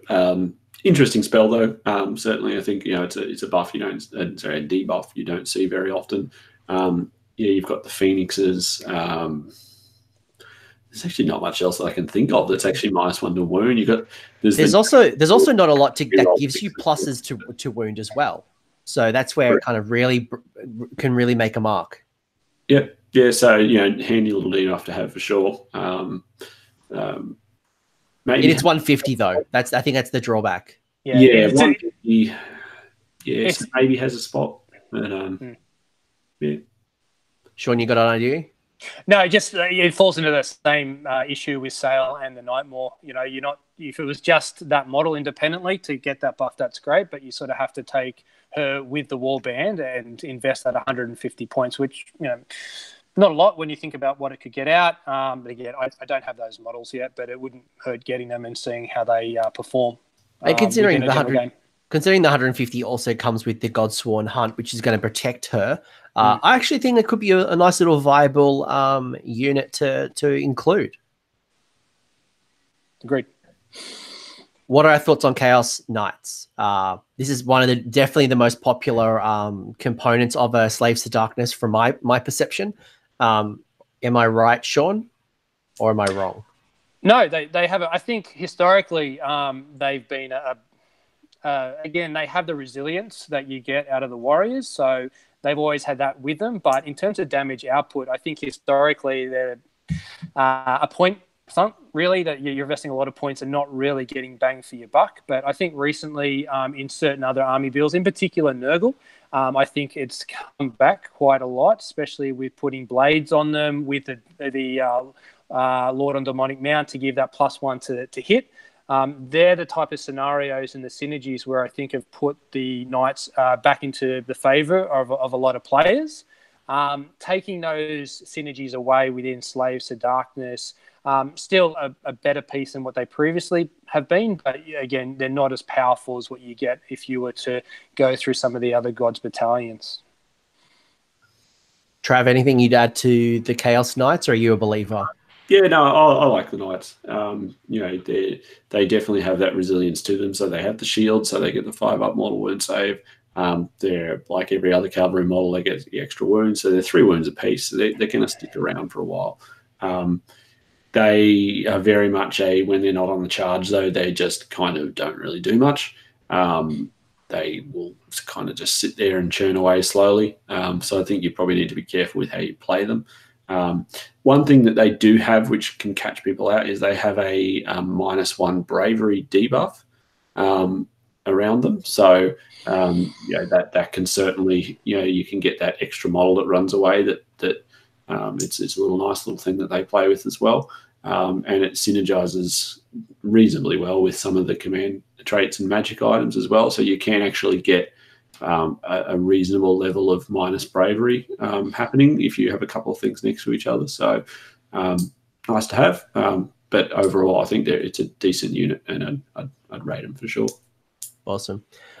Outside of your battle line choices, you've got a couple of extra non-battle lines. So you've got your Chaos Chosen, you've got the Gore-Beast Chariots, you have the Chaos Spawn, and the War Shrine. Is any of those included in your lists? Why are they included? What stands out? Shaun, I'll throw it to you first. Yeah, Chosen are a fantastic choice. Again, especially if you're running Chaos Warriors, because they have that ability where if they have slain a model in the combat phase, you'd obviously attack with them first. But then once they've slain a model, then all other units, Slaves of Darkness units, I believe, within a particular radius of them gets to reroll wound rolls. And when you have a lot of Chaos Warriors with wound rolls of 4-up, that reroll is critical. So I think running the Chosen with the Warriors, and to a degree the Knights as well, but they may not be from a speed point of view on par with them, they're a good option. The Spawn I love, very unpredictable. I love running them in MSU. I ran them, a couple of them within the Fate Swarm, which was awesome because they then actually had the -1 rend. So if you're rolling well, and they have that ability where it's 2d6 attacks with them, but if you roll the double, it's not 4s to hit and 4s to wound, it's 3s to hit and 3s to wound.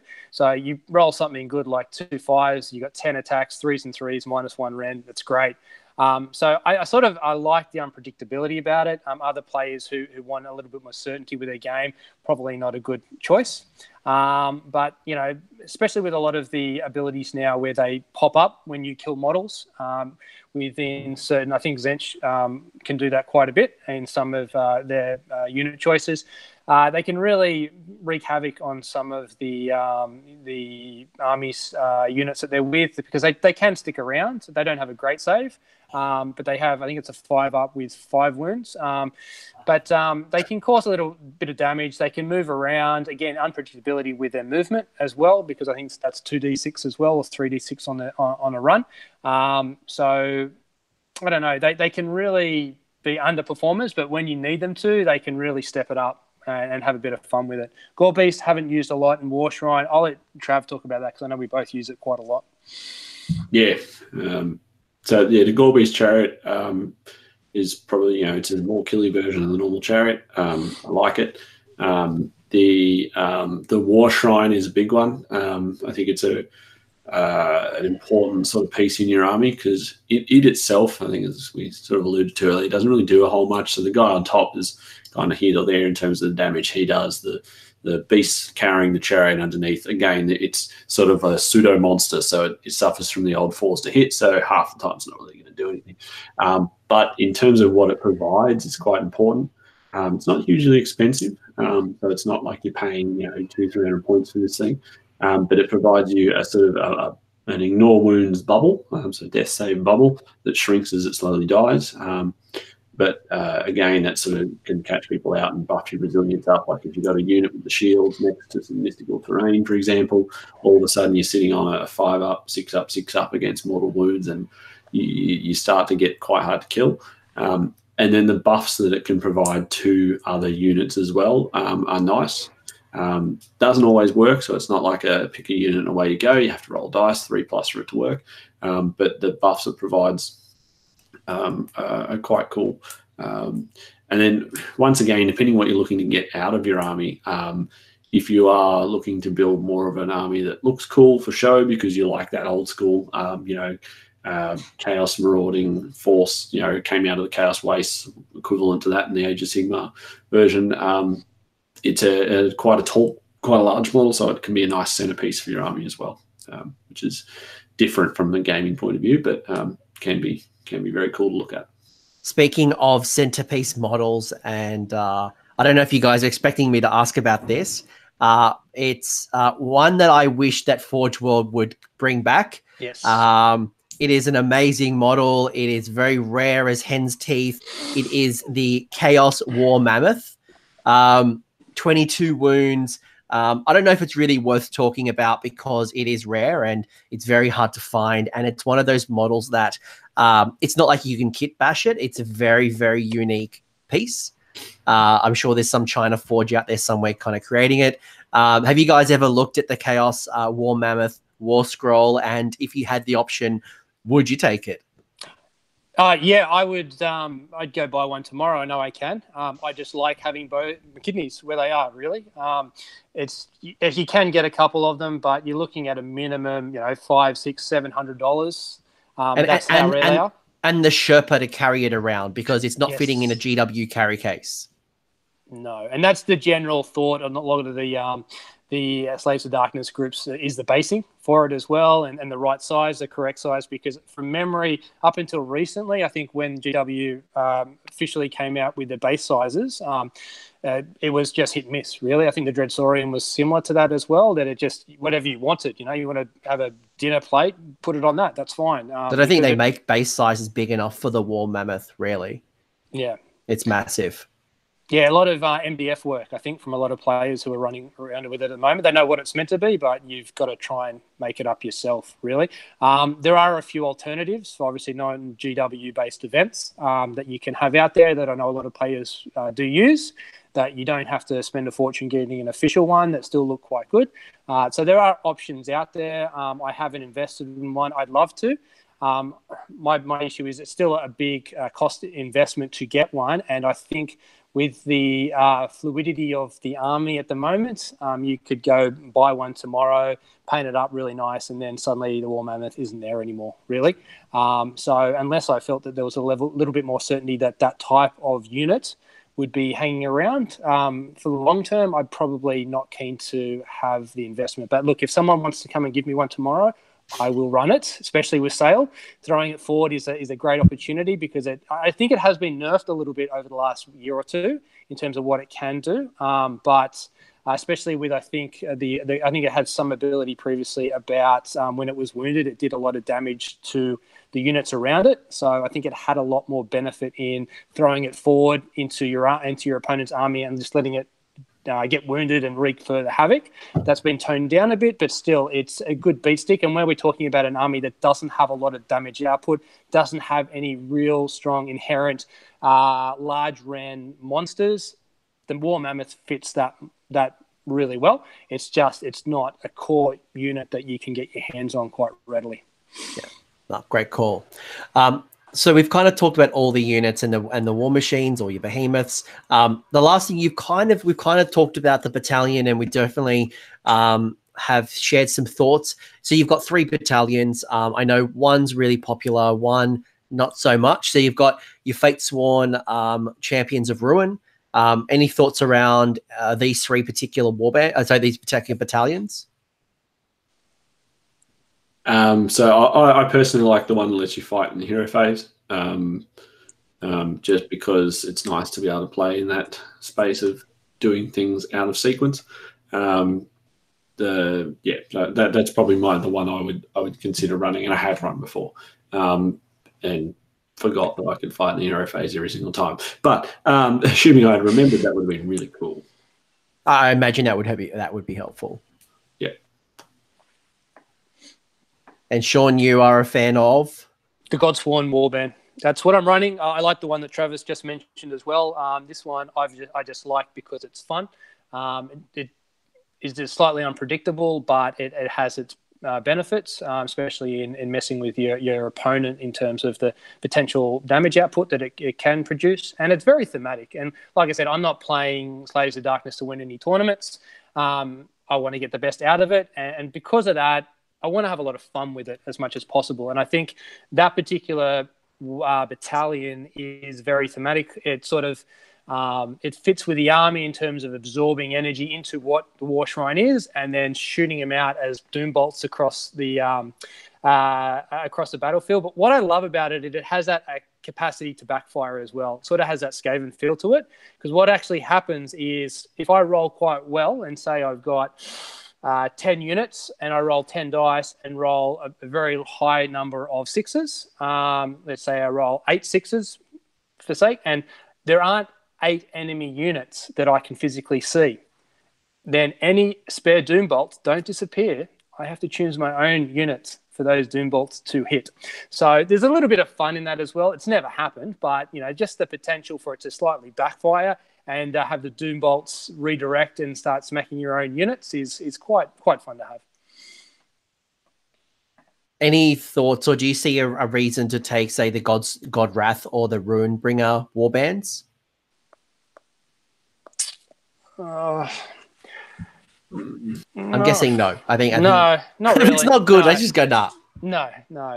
I think I have seen a few of the players who have had some success with those. I think one of them is I think it might be the Runebringer that's very tailored towards the mounted units. And I think that has if you're a very strong Slaves to Darkness player with your knights, with your chariots, and you can play those well, I think that potential battalion is quite good. But other than that, I personally haven't delved too far into the other ones. Yeah, likewise. I think if you did build that fast-mounted army of knights and roll the horse and chariots and stuff, maybe that one's got a spot. But no, otherwise, I think you're probably down to the 2 we've already talked about. Yeah, that's fair. Slaves to Darkness has a really strong ally pool, and you've got Bray Herds, Chaos Gargants, Everchosen, Khorne, Monsters of Chaos, Nurgle, Slaanesh, Zench, and Warherds. It's almost like the question of who don't you ally with.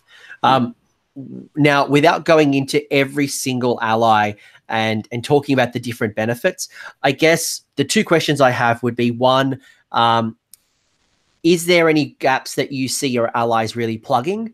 And if so, what are some of the standout choices across all of your allies? Or is it not worth taking allies? That's another part of it, right? personally, I like the idea of allowing in some of the characters that can buff your stuff, even though that's not their normal army. So, for example, you've got in Khorne you can take the banner, the blood secreted banner. It buffs Khorne mortal units, so any Khorne marked units will get the benefits of it. You've got the Nurgle, which I think Shaun mentioned before. Any mortal Nurgle unit buff sort of thing. It works. It doesn't stop working because they're an ally all of a sudden or anything like that. So I like the idea of bringing those in. I haven't actually spent that much time looking at what units and stuff I might actually include, but that's more just because of how I built my army. It was based on the units representing certain things, and stuff that sat outside of that didn't really have a place.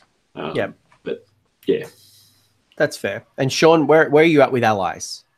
Yeah, no, I definitely taking Travis's point, focusing on a lot of the Tzeentch and the Khorne and the Nurgle mortal units that do retain that buff capacity within a Slaves to Darkness army, or plug certain holes. Like from a Tzeentch point of view, something like maybe the Gaunt Summoner to give you that horde, because there's nothing that you've got, especially if you have an MSU style army for Slaves, to really beat back 20 Plague Bearers or something like that, or those big horde units that could really just swarm your army.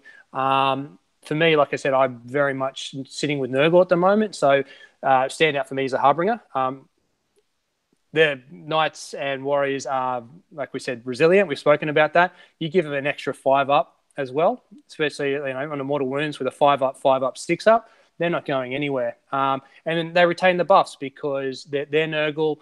It's Nurgle, it's mortal, it gets it. I've started having a go with Bloab as well from a Nurgle point of view, and they buff each other because he's got the mortal keyword as well. So he benefits from the War Shrine that's already in the piece, in your army. It gives you an extra summoning opportunity as well as some slight shooting, be it 14 inches, and gives that debuff in terms of -1 to hit to make them hang around that little bit longer if you need them to. So units like that, I think, and people are probably listening who've had a huge level of variance on that, who've tried other things, because like you said, there's a multitude of different opportunities with all the different factions. I'm sure there is a lot of different opportunities out there, and that's the other, going back to why you play this type of army.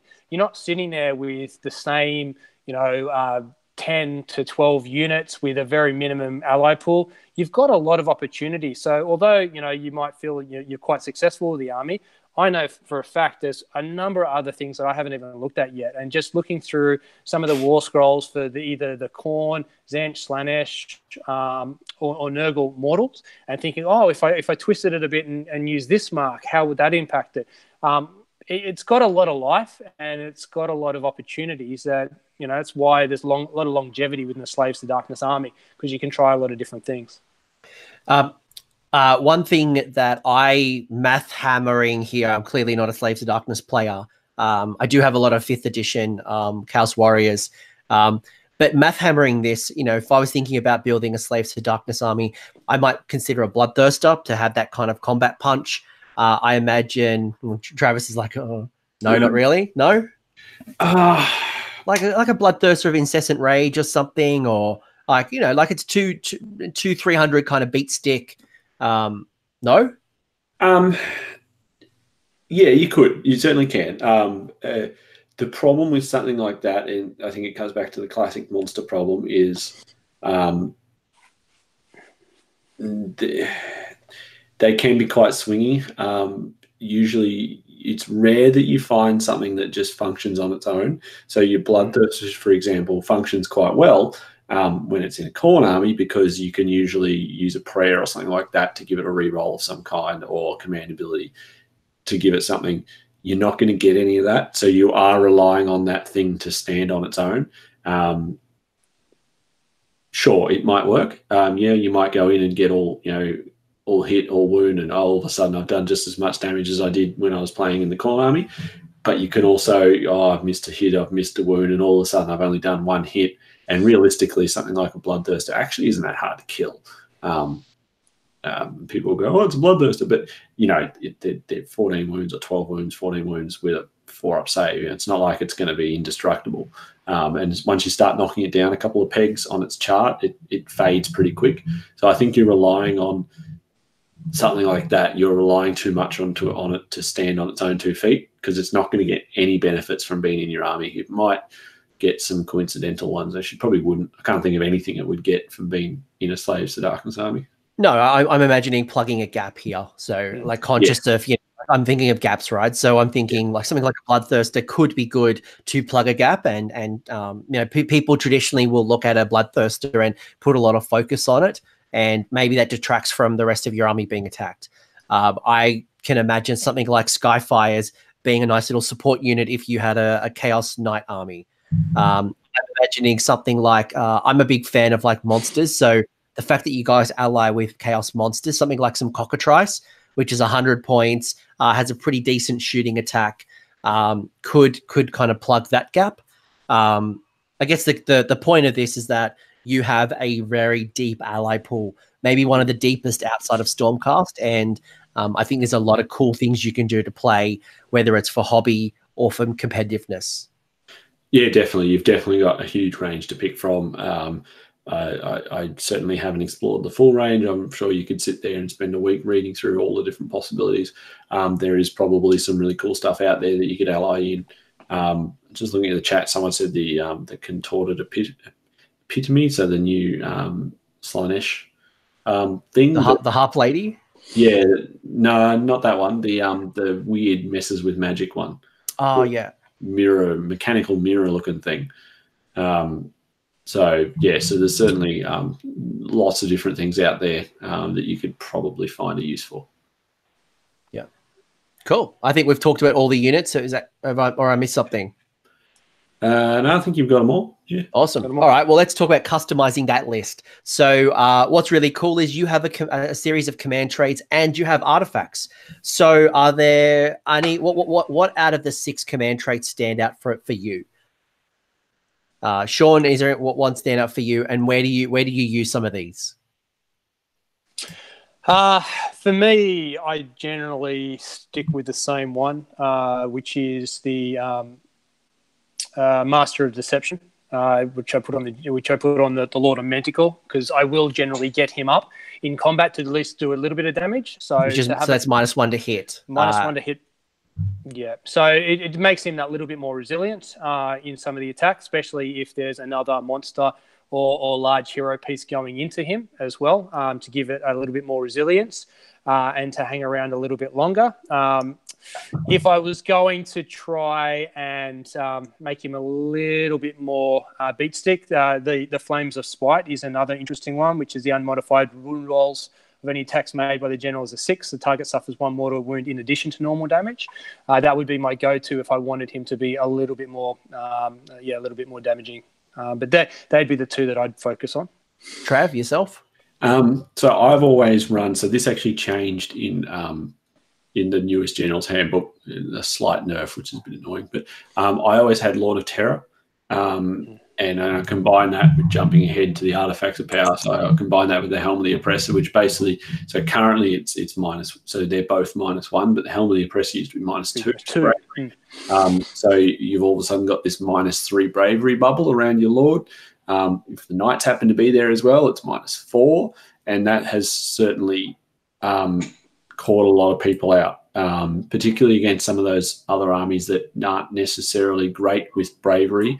And rely on elite stuff, so Stormcast, Iron Jaws, things like that. So I've had a unit of brutes. I get the sneak. I do 4 wounds and kill 1 brute, but then the whole unit runs away because they're -4 bravery and they're only bravery 6 anyway. So that was what I always used to head towards, I guess, which wasn't so much about making the Lord himself any better, but it was about making everyone else a little bit worse. So that was kind of my go-to for it. So now that the artifacts changed, do you still stick with that artifact, or is there another artifact that stands out for you? I might change it up a little bit. I would consider changing it up slightly actually, I probably wouldn't. Actually, I'd probably stick with it. It's a good choice. It's a good choice because, like I said, you don't have a huge amount of damage output. So you may only kill, you're not going to kill the whole unit. You're going to kill 1 or 2 models. So that potential for a bravery debuff through stacking those options is a great option for Slaves to Darkness. Yeah. And you can still get another neg one from one of the Forbidden Power spells as well. So you can get that bravery bomb happening if you want to go down that route. Yep. Shaun, yourself?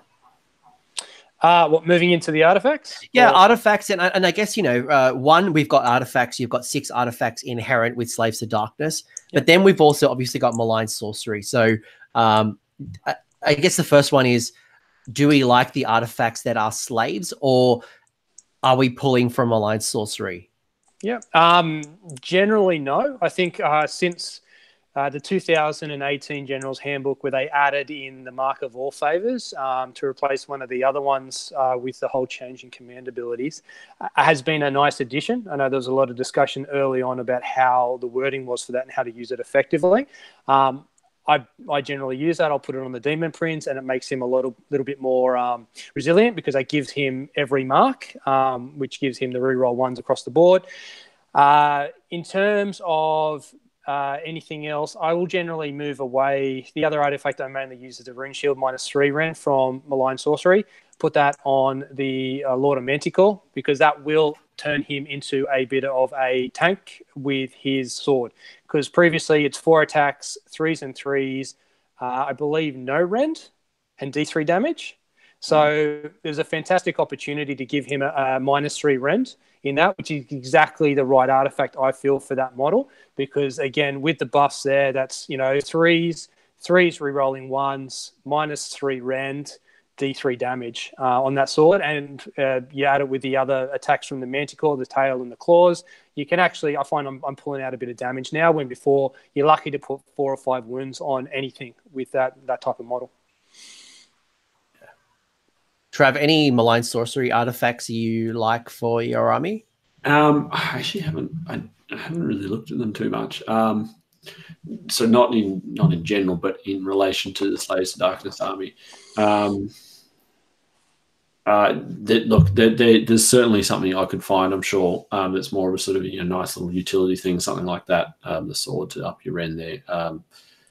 There's certainly going to be something there. But I every time I've run them, I've stuck with my bravery debuff combination.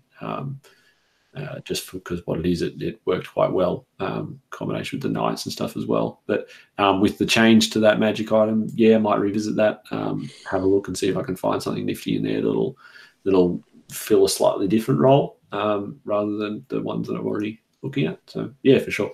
And I'm sure we can leverage some of the most common ones like Thermal Rider Cloak, Sword of Judgment, so many Griffeather Charm. I'm sure those generic ones that are popular would easily slot into this faction as well.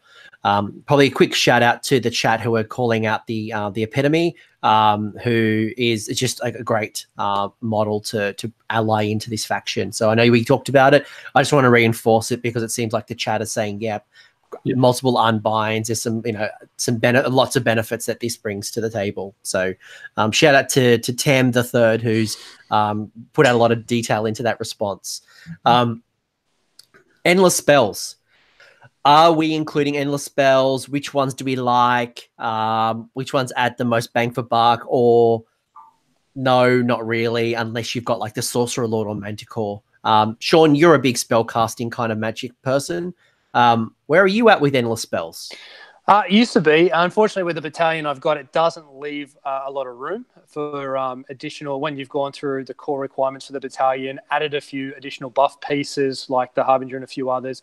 I've got 20 to 40 points left over at the end. I have dabbled with Shackles, but unfortunately, with only one key spellcaster in the list I've got at the moment being Sale and being primarily used for his inherent spell, it's been very limiting to do so. I have swapped out the Shackles, which just weren't a good opportunity to use previously, and put the Palisade in, which I have found to be a better option, because especially when I'm coming across some of the shooty armies, that just to throw in front of some of the smaller pieces that are going to get hit hard, be it, say, the Demon Prince or Sail or a few others that I really need that late game to do something different, or to get some models up the other end, has been a really good opportunity against those shooting armies. But generally, in what I'm running at the moment, no. I don't have the points with what I've got, and I really don't have the spellcasters available with what I'm running to be able to do that effectively. And Trev, where are you at with endless spells? So I've always had just the cogs sitting in the list, just because I was really trying to make sure I get to combat and trying to catch people out with really long charges. But yeah, Sean's right. You don't have so the Sorcerer Lord's cool and all, but you don't have that equivalent wizards that some other armies get, where it's like, I can cast twice a turn and +2 and this sort of stuff. You don't have someone like that, so you're not going to get a hugely powerful magic phase out of them. Hero phase, sorry. But I think there's maybe a spot for some of the smaller ones, but I wouldn't be trying to put in any of the huge ones that chew up a lot of points, and B, are quite difficult to cast. Relatively difficult in terms of endless spells, that is, but I probably wouldn't be putting any of them in. So yeah, the other point too is, there are no level 2, they call, whatever you want to call it, spellcasters, where you have that secondary option. And the casters that you do have, their inherent spells are really the focus. You got Sail for the movement, you got the Winds of Chaos for the Lord on Manticore, which can be quite devastating if you do it well, or you got the Demonic Power out of the Sorcerer on Foot. Again, all one casters, and you're using them for them. So you don't really have a lot of opportunity to throw out that spare endless spell that you have available, or even to unbind one, really. So it is very limiting, without obviously moving into some of your ally pools, which I'm sure there are opportunities there. Yeah, and I was just going to call out, if you're finding you're in a very magic-heavy meta, or you're trying to build a list with magic and, your inherent casters aren't strong enough, maybe there's a reason to ally that Lord of Change in, who's going to get those spells off. And maybe Cogs, I think, is a really good shout. Or as you guys were mentioning earlier, which is your Uber driver or your bridge, could be a nice way to move your people up the board, or Sail. So could be an option. There are some other things. Your Geminids obviously are always strong. I think your standard choices come into play. I think Shackles is a great call out, especially from the Sorcerer Lord on Manticore, who's throwing around, throwing up a wall and then moving along. That's a lot. We've gone through a lot.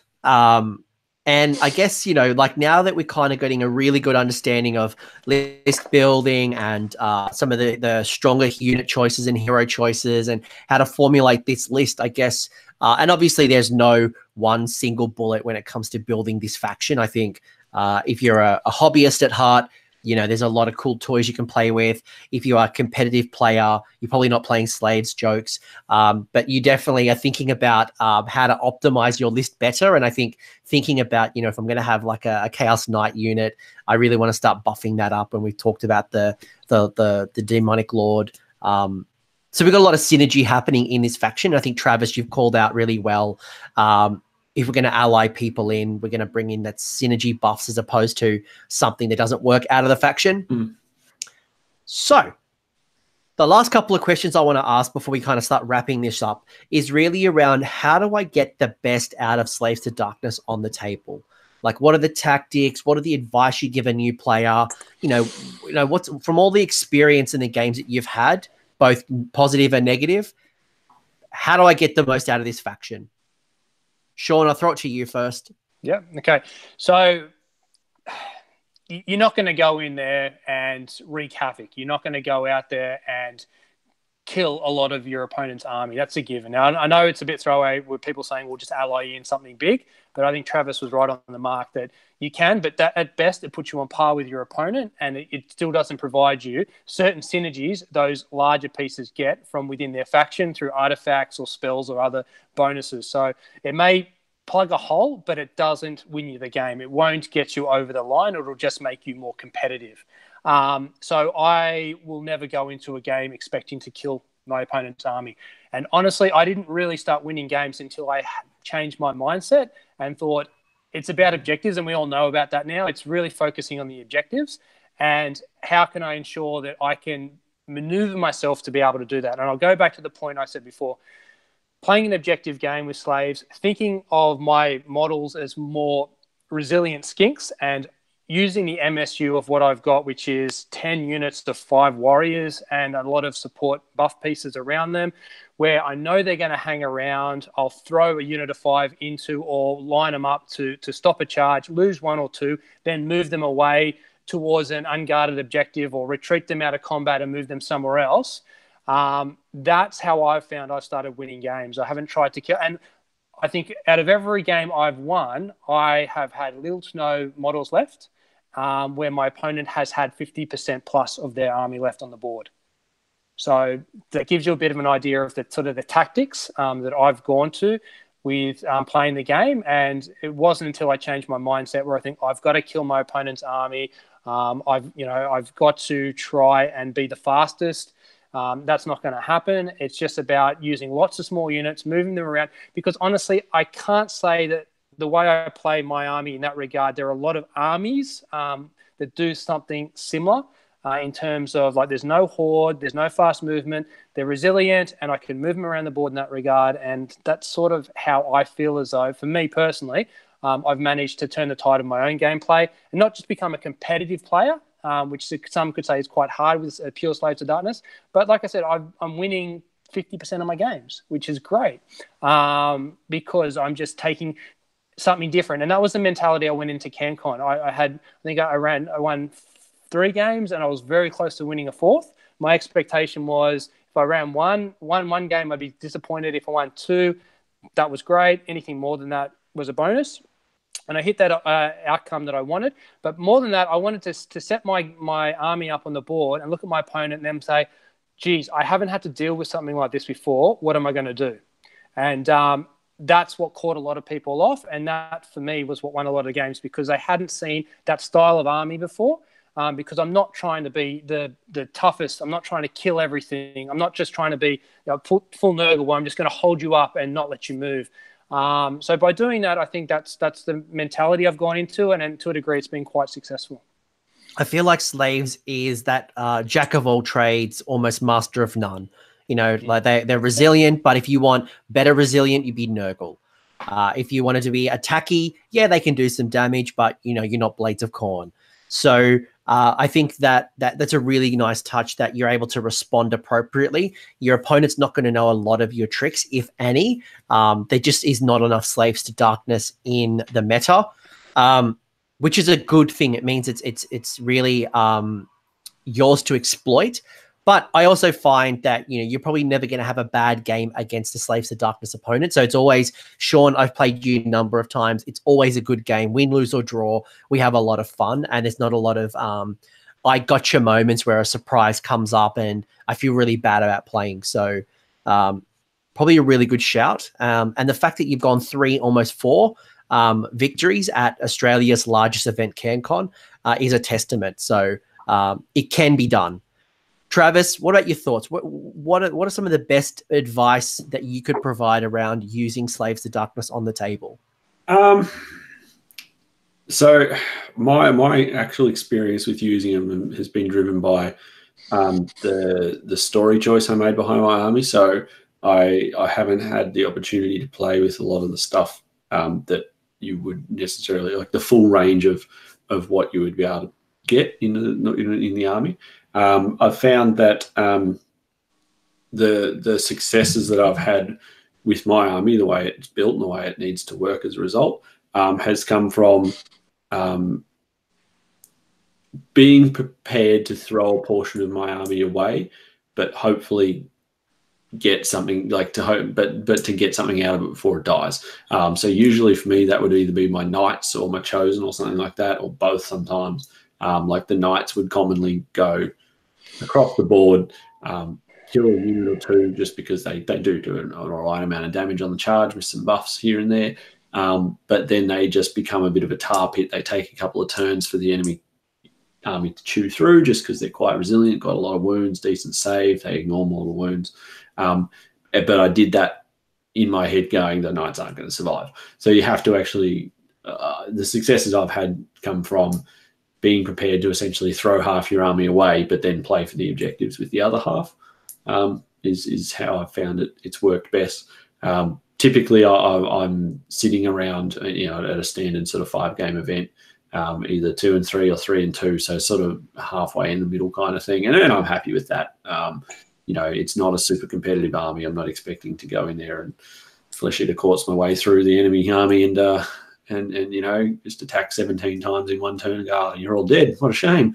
Doesn't work that way. That's fine. And as I said, I built my army specifically for a story rather than competitive play. So I'm sure if I tweaked it and abandoned some of those elements and put some of the units in I should probably have in there, I would do better. But, that sort of middle of the pack is where I like to sit. So that's fine.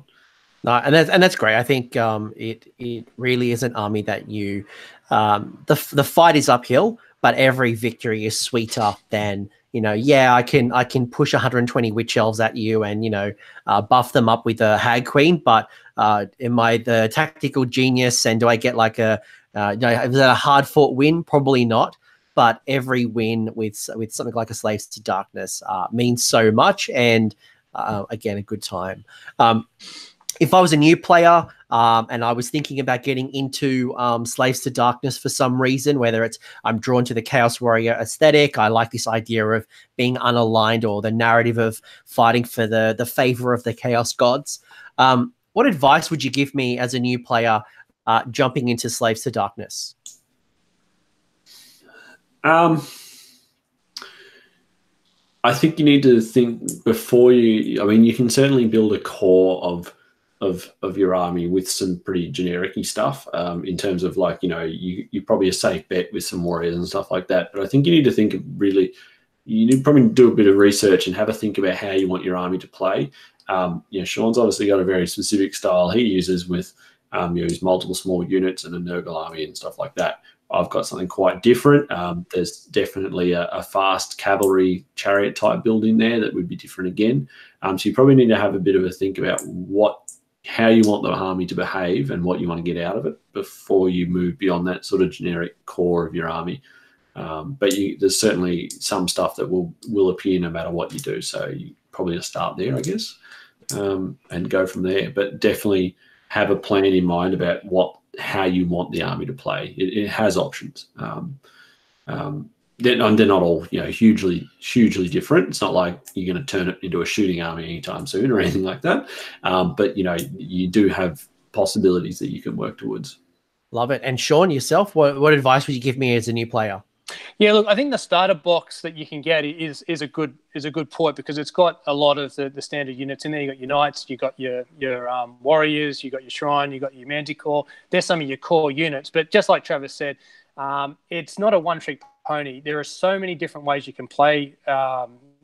It's just off the bat, and then obviously as you expand out and get used to it, you can then see, how do I want to play? And then you focus your buff pieces around it, firstly within faction with certain models, and then you move to the next level. What is it that I can ally in? Because that's one of the big benefits of a Slaves to Darkness, is the different opportunities you've got outside of faction within your ally pool that you can then draw from. So it's very much stage driven, but if you try and go into it planning the whole thing out, not knowing how you enjoy playing the army, it's not going to work. So something like the starter box, where you've got the variety, even outside of that with Marauders and maybe a Horde style, that's another way you could do it as well. But just get out there, small games, 500,000 point games with the models you've got, trying different combinations, and then you'll get used pretty quick to which ones you like running with best. And then you can say, well, how do I make these better, either on defensively or offensively?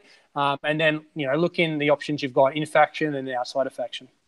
So the advice, again, not being a Slaves to Darkness, but I think this is relevant to a lot of people, especially maybe for Slaves to Darkness, is my advice to you would be to find potentially a neutral color scheme. especially, you know, like I can only imagine, like, you know, I buy a unit of Chaos Warriors and I paint them up red because I love the idea of Khorne. But then I find out they don't act like I want, or maybe I want to kind of start synergizing and start working with them with other factions. So all of a sudden I've got this unit of Chaos Warriors I need to repaint, or might be confusing to my opponent because they are really Zench, but I painted them up as Khorne. I liked when Doug 2+ Tough was painting up his Slaves to Darkness, and he used a black and gold or a black and silver color scheme to keep it neutral, away from the Chaos God. And obviously that allows you to play across all 5. Does that mean that, you know, if you paint them red, will your opponent stop you from making them Zench? Probably not. But I imagine that would be good advice. Shaun, I can see you're like nodding and like... No, I actually just completely disagree with you. It's very ineffective. You do what I do and buy like 150 warriors, knights or warriors, and you just paint 30 of them in each color. That's a lot more enjoyable. All right, well, Shaun's the expert clearly, so ignore me. Don't listen to my practical advice of painting them a neutral color. Do what Shaun does and go all in on Slaves to Darkness and buy 200 Chaos Warriors because they are the bee's knees. That's right.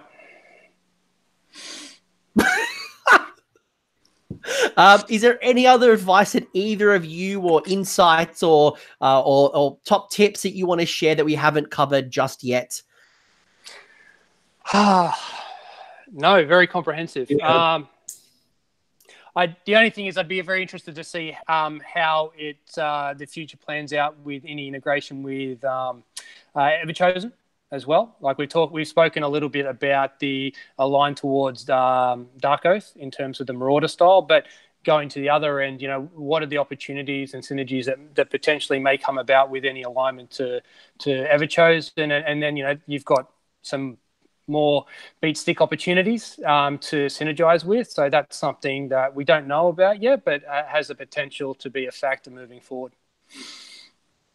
Yeah, look, like I can, you know, there are big rumors going around, and we can only assume that Warcry is just the start of this this merging or combining of the Chaos Undivided or Unaligned models. And if there is a way to bring the, you know, Archaon and his Varangard from the Everchosen, if there's a way to kind of really flesh out this Marauder or this Barbarian style Dark Oath, maybe add an extra couple of models to Slaves and bring that under one umbrella. I think I think it's fair to say Travis and Shaun will probably do another version of this. But I think it's an exciting time that there is an allegiance ability. You've got lots of cool models to touch into. You can tap into your ally pool. This is a nice, flexible army that you can do a lot with. Yeah, for sure. Great. If people want to find you, I feel like I've tapped the well and there is nothing left when it comes to all the knowledge because you've given it to everyone over the last 2 hours. If people want to chat to you and ask for advice, Shaun, I know you're on Twitter, but more importantly, you have spoken a lot about, is there a Slaves to Darkness Facebook group or a WhatsApp group? Like, where can I learn more about Slaves to Darkness and yourself? Yeah, no, you're right. I do have Twitter. I'm not that big on it, unfortunately, but yes, there is a core. I think it's Everchosen and Slaves. I'll quickly pull it out, see if I can make sure I get it right. There is a particular group in there that a lot of the players from around the world who really Everchosen and Slaves is the name of the group. And that is a fantastic group. There's a lot of Australian players in it from around, I think, Melbourne and Adelaide. There's a few down there as well. And some really hardcore Slave players from overseas, the UK and the US as well. So if you are a new player wanting to get into it, there are a lot of new players in there asking for general startup advice. But then it goes right through to list submissions, list feedback, tournaments coming up, and everyone is very supportive and proactive in that group to provide feedback in terms of additional model choices, spell choices, artifact choices to help get the best out of your army. So I'm quite active in that group, the Sydney group as well. So they're the key areas that you get me most on, more so than Twitter. Perfect. And Travis, we can listen to you on the Heralds Below? No. Sorry, just continuing a joke from the start. Travis, where can people find you to learn more and chat with you? So mostly on Twitter. So I'm at Thonius? Thonius83. Yep. I do have a Facebook account that's Travis Heralds Cooper, but I admit I struggle to keep up with it, mostly because trying to switch between two is really Heralds hard. of War, you're just an absolute celebrity. Australia's best podcast, one of the biggest OG first podcasts for Age of Sigmar in Australia. Clint and the crew that you are a part of is incredible. Download that and subscribe 100%. But you are Thonius83? Yeah, that's me. Yep. Both, by the way, you can find that in the channel description. Shaun, sorry, your Twitter's still in there right now, so I either have to delete it or you're about to really join Twitter and make the most of it. Let's force Shaun to use it. Yes, no, please do. Happy to use it. Cool. And finally, you clearly know where to find me. If you haven't subscribed already, make sure to subscribe. I recently created a Facebook group, Facebook page. Create a Facebook page. Finally, 18 months of being a content creator, being an influencer. No, not really. Influence nothing. Guys, it's been an absolute pleasure.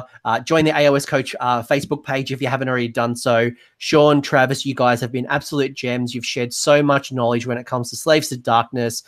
Very cool faction, underrated faction. I think people can take your advice and really make the most out of their hobby experience and build out this faction because it is good. And I think you'll be in front of the meta when this eventual new book comes. Not that I know anything, but the rumors are very strong. Yes, there are a few. Just a few. But all right, well, let's end this. All right. Bye. That was an awkward end. See you guys. See ya.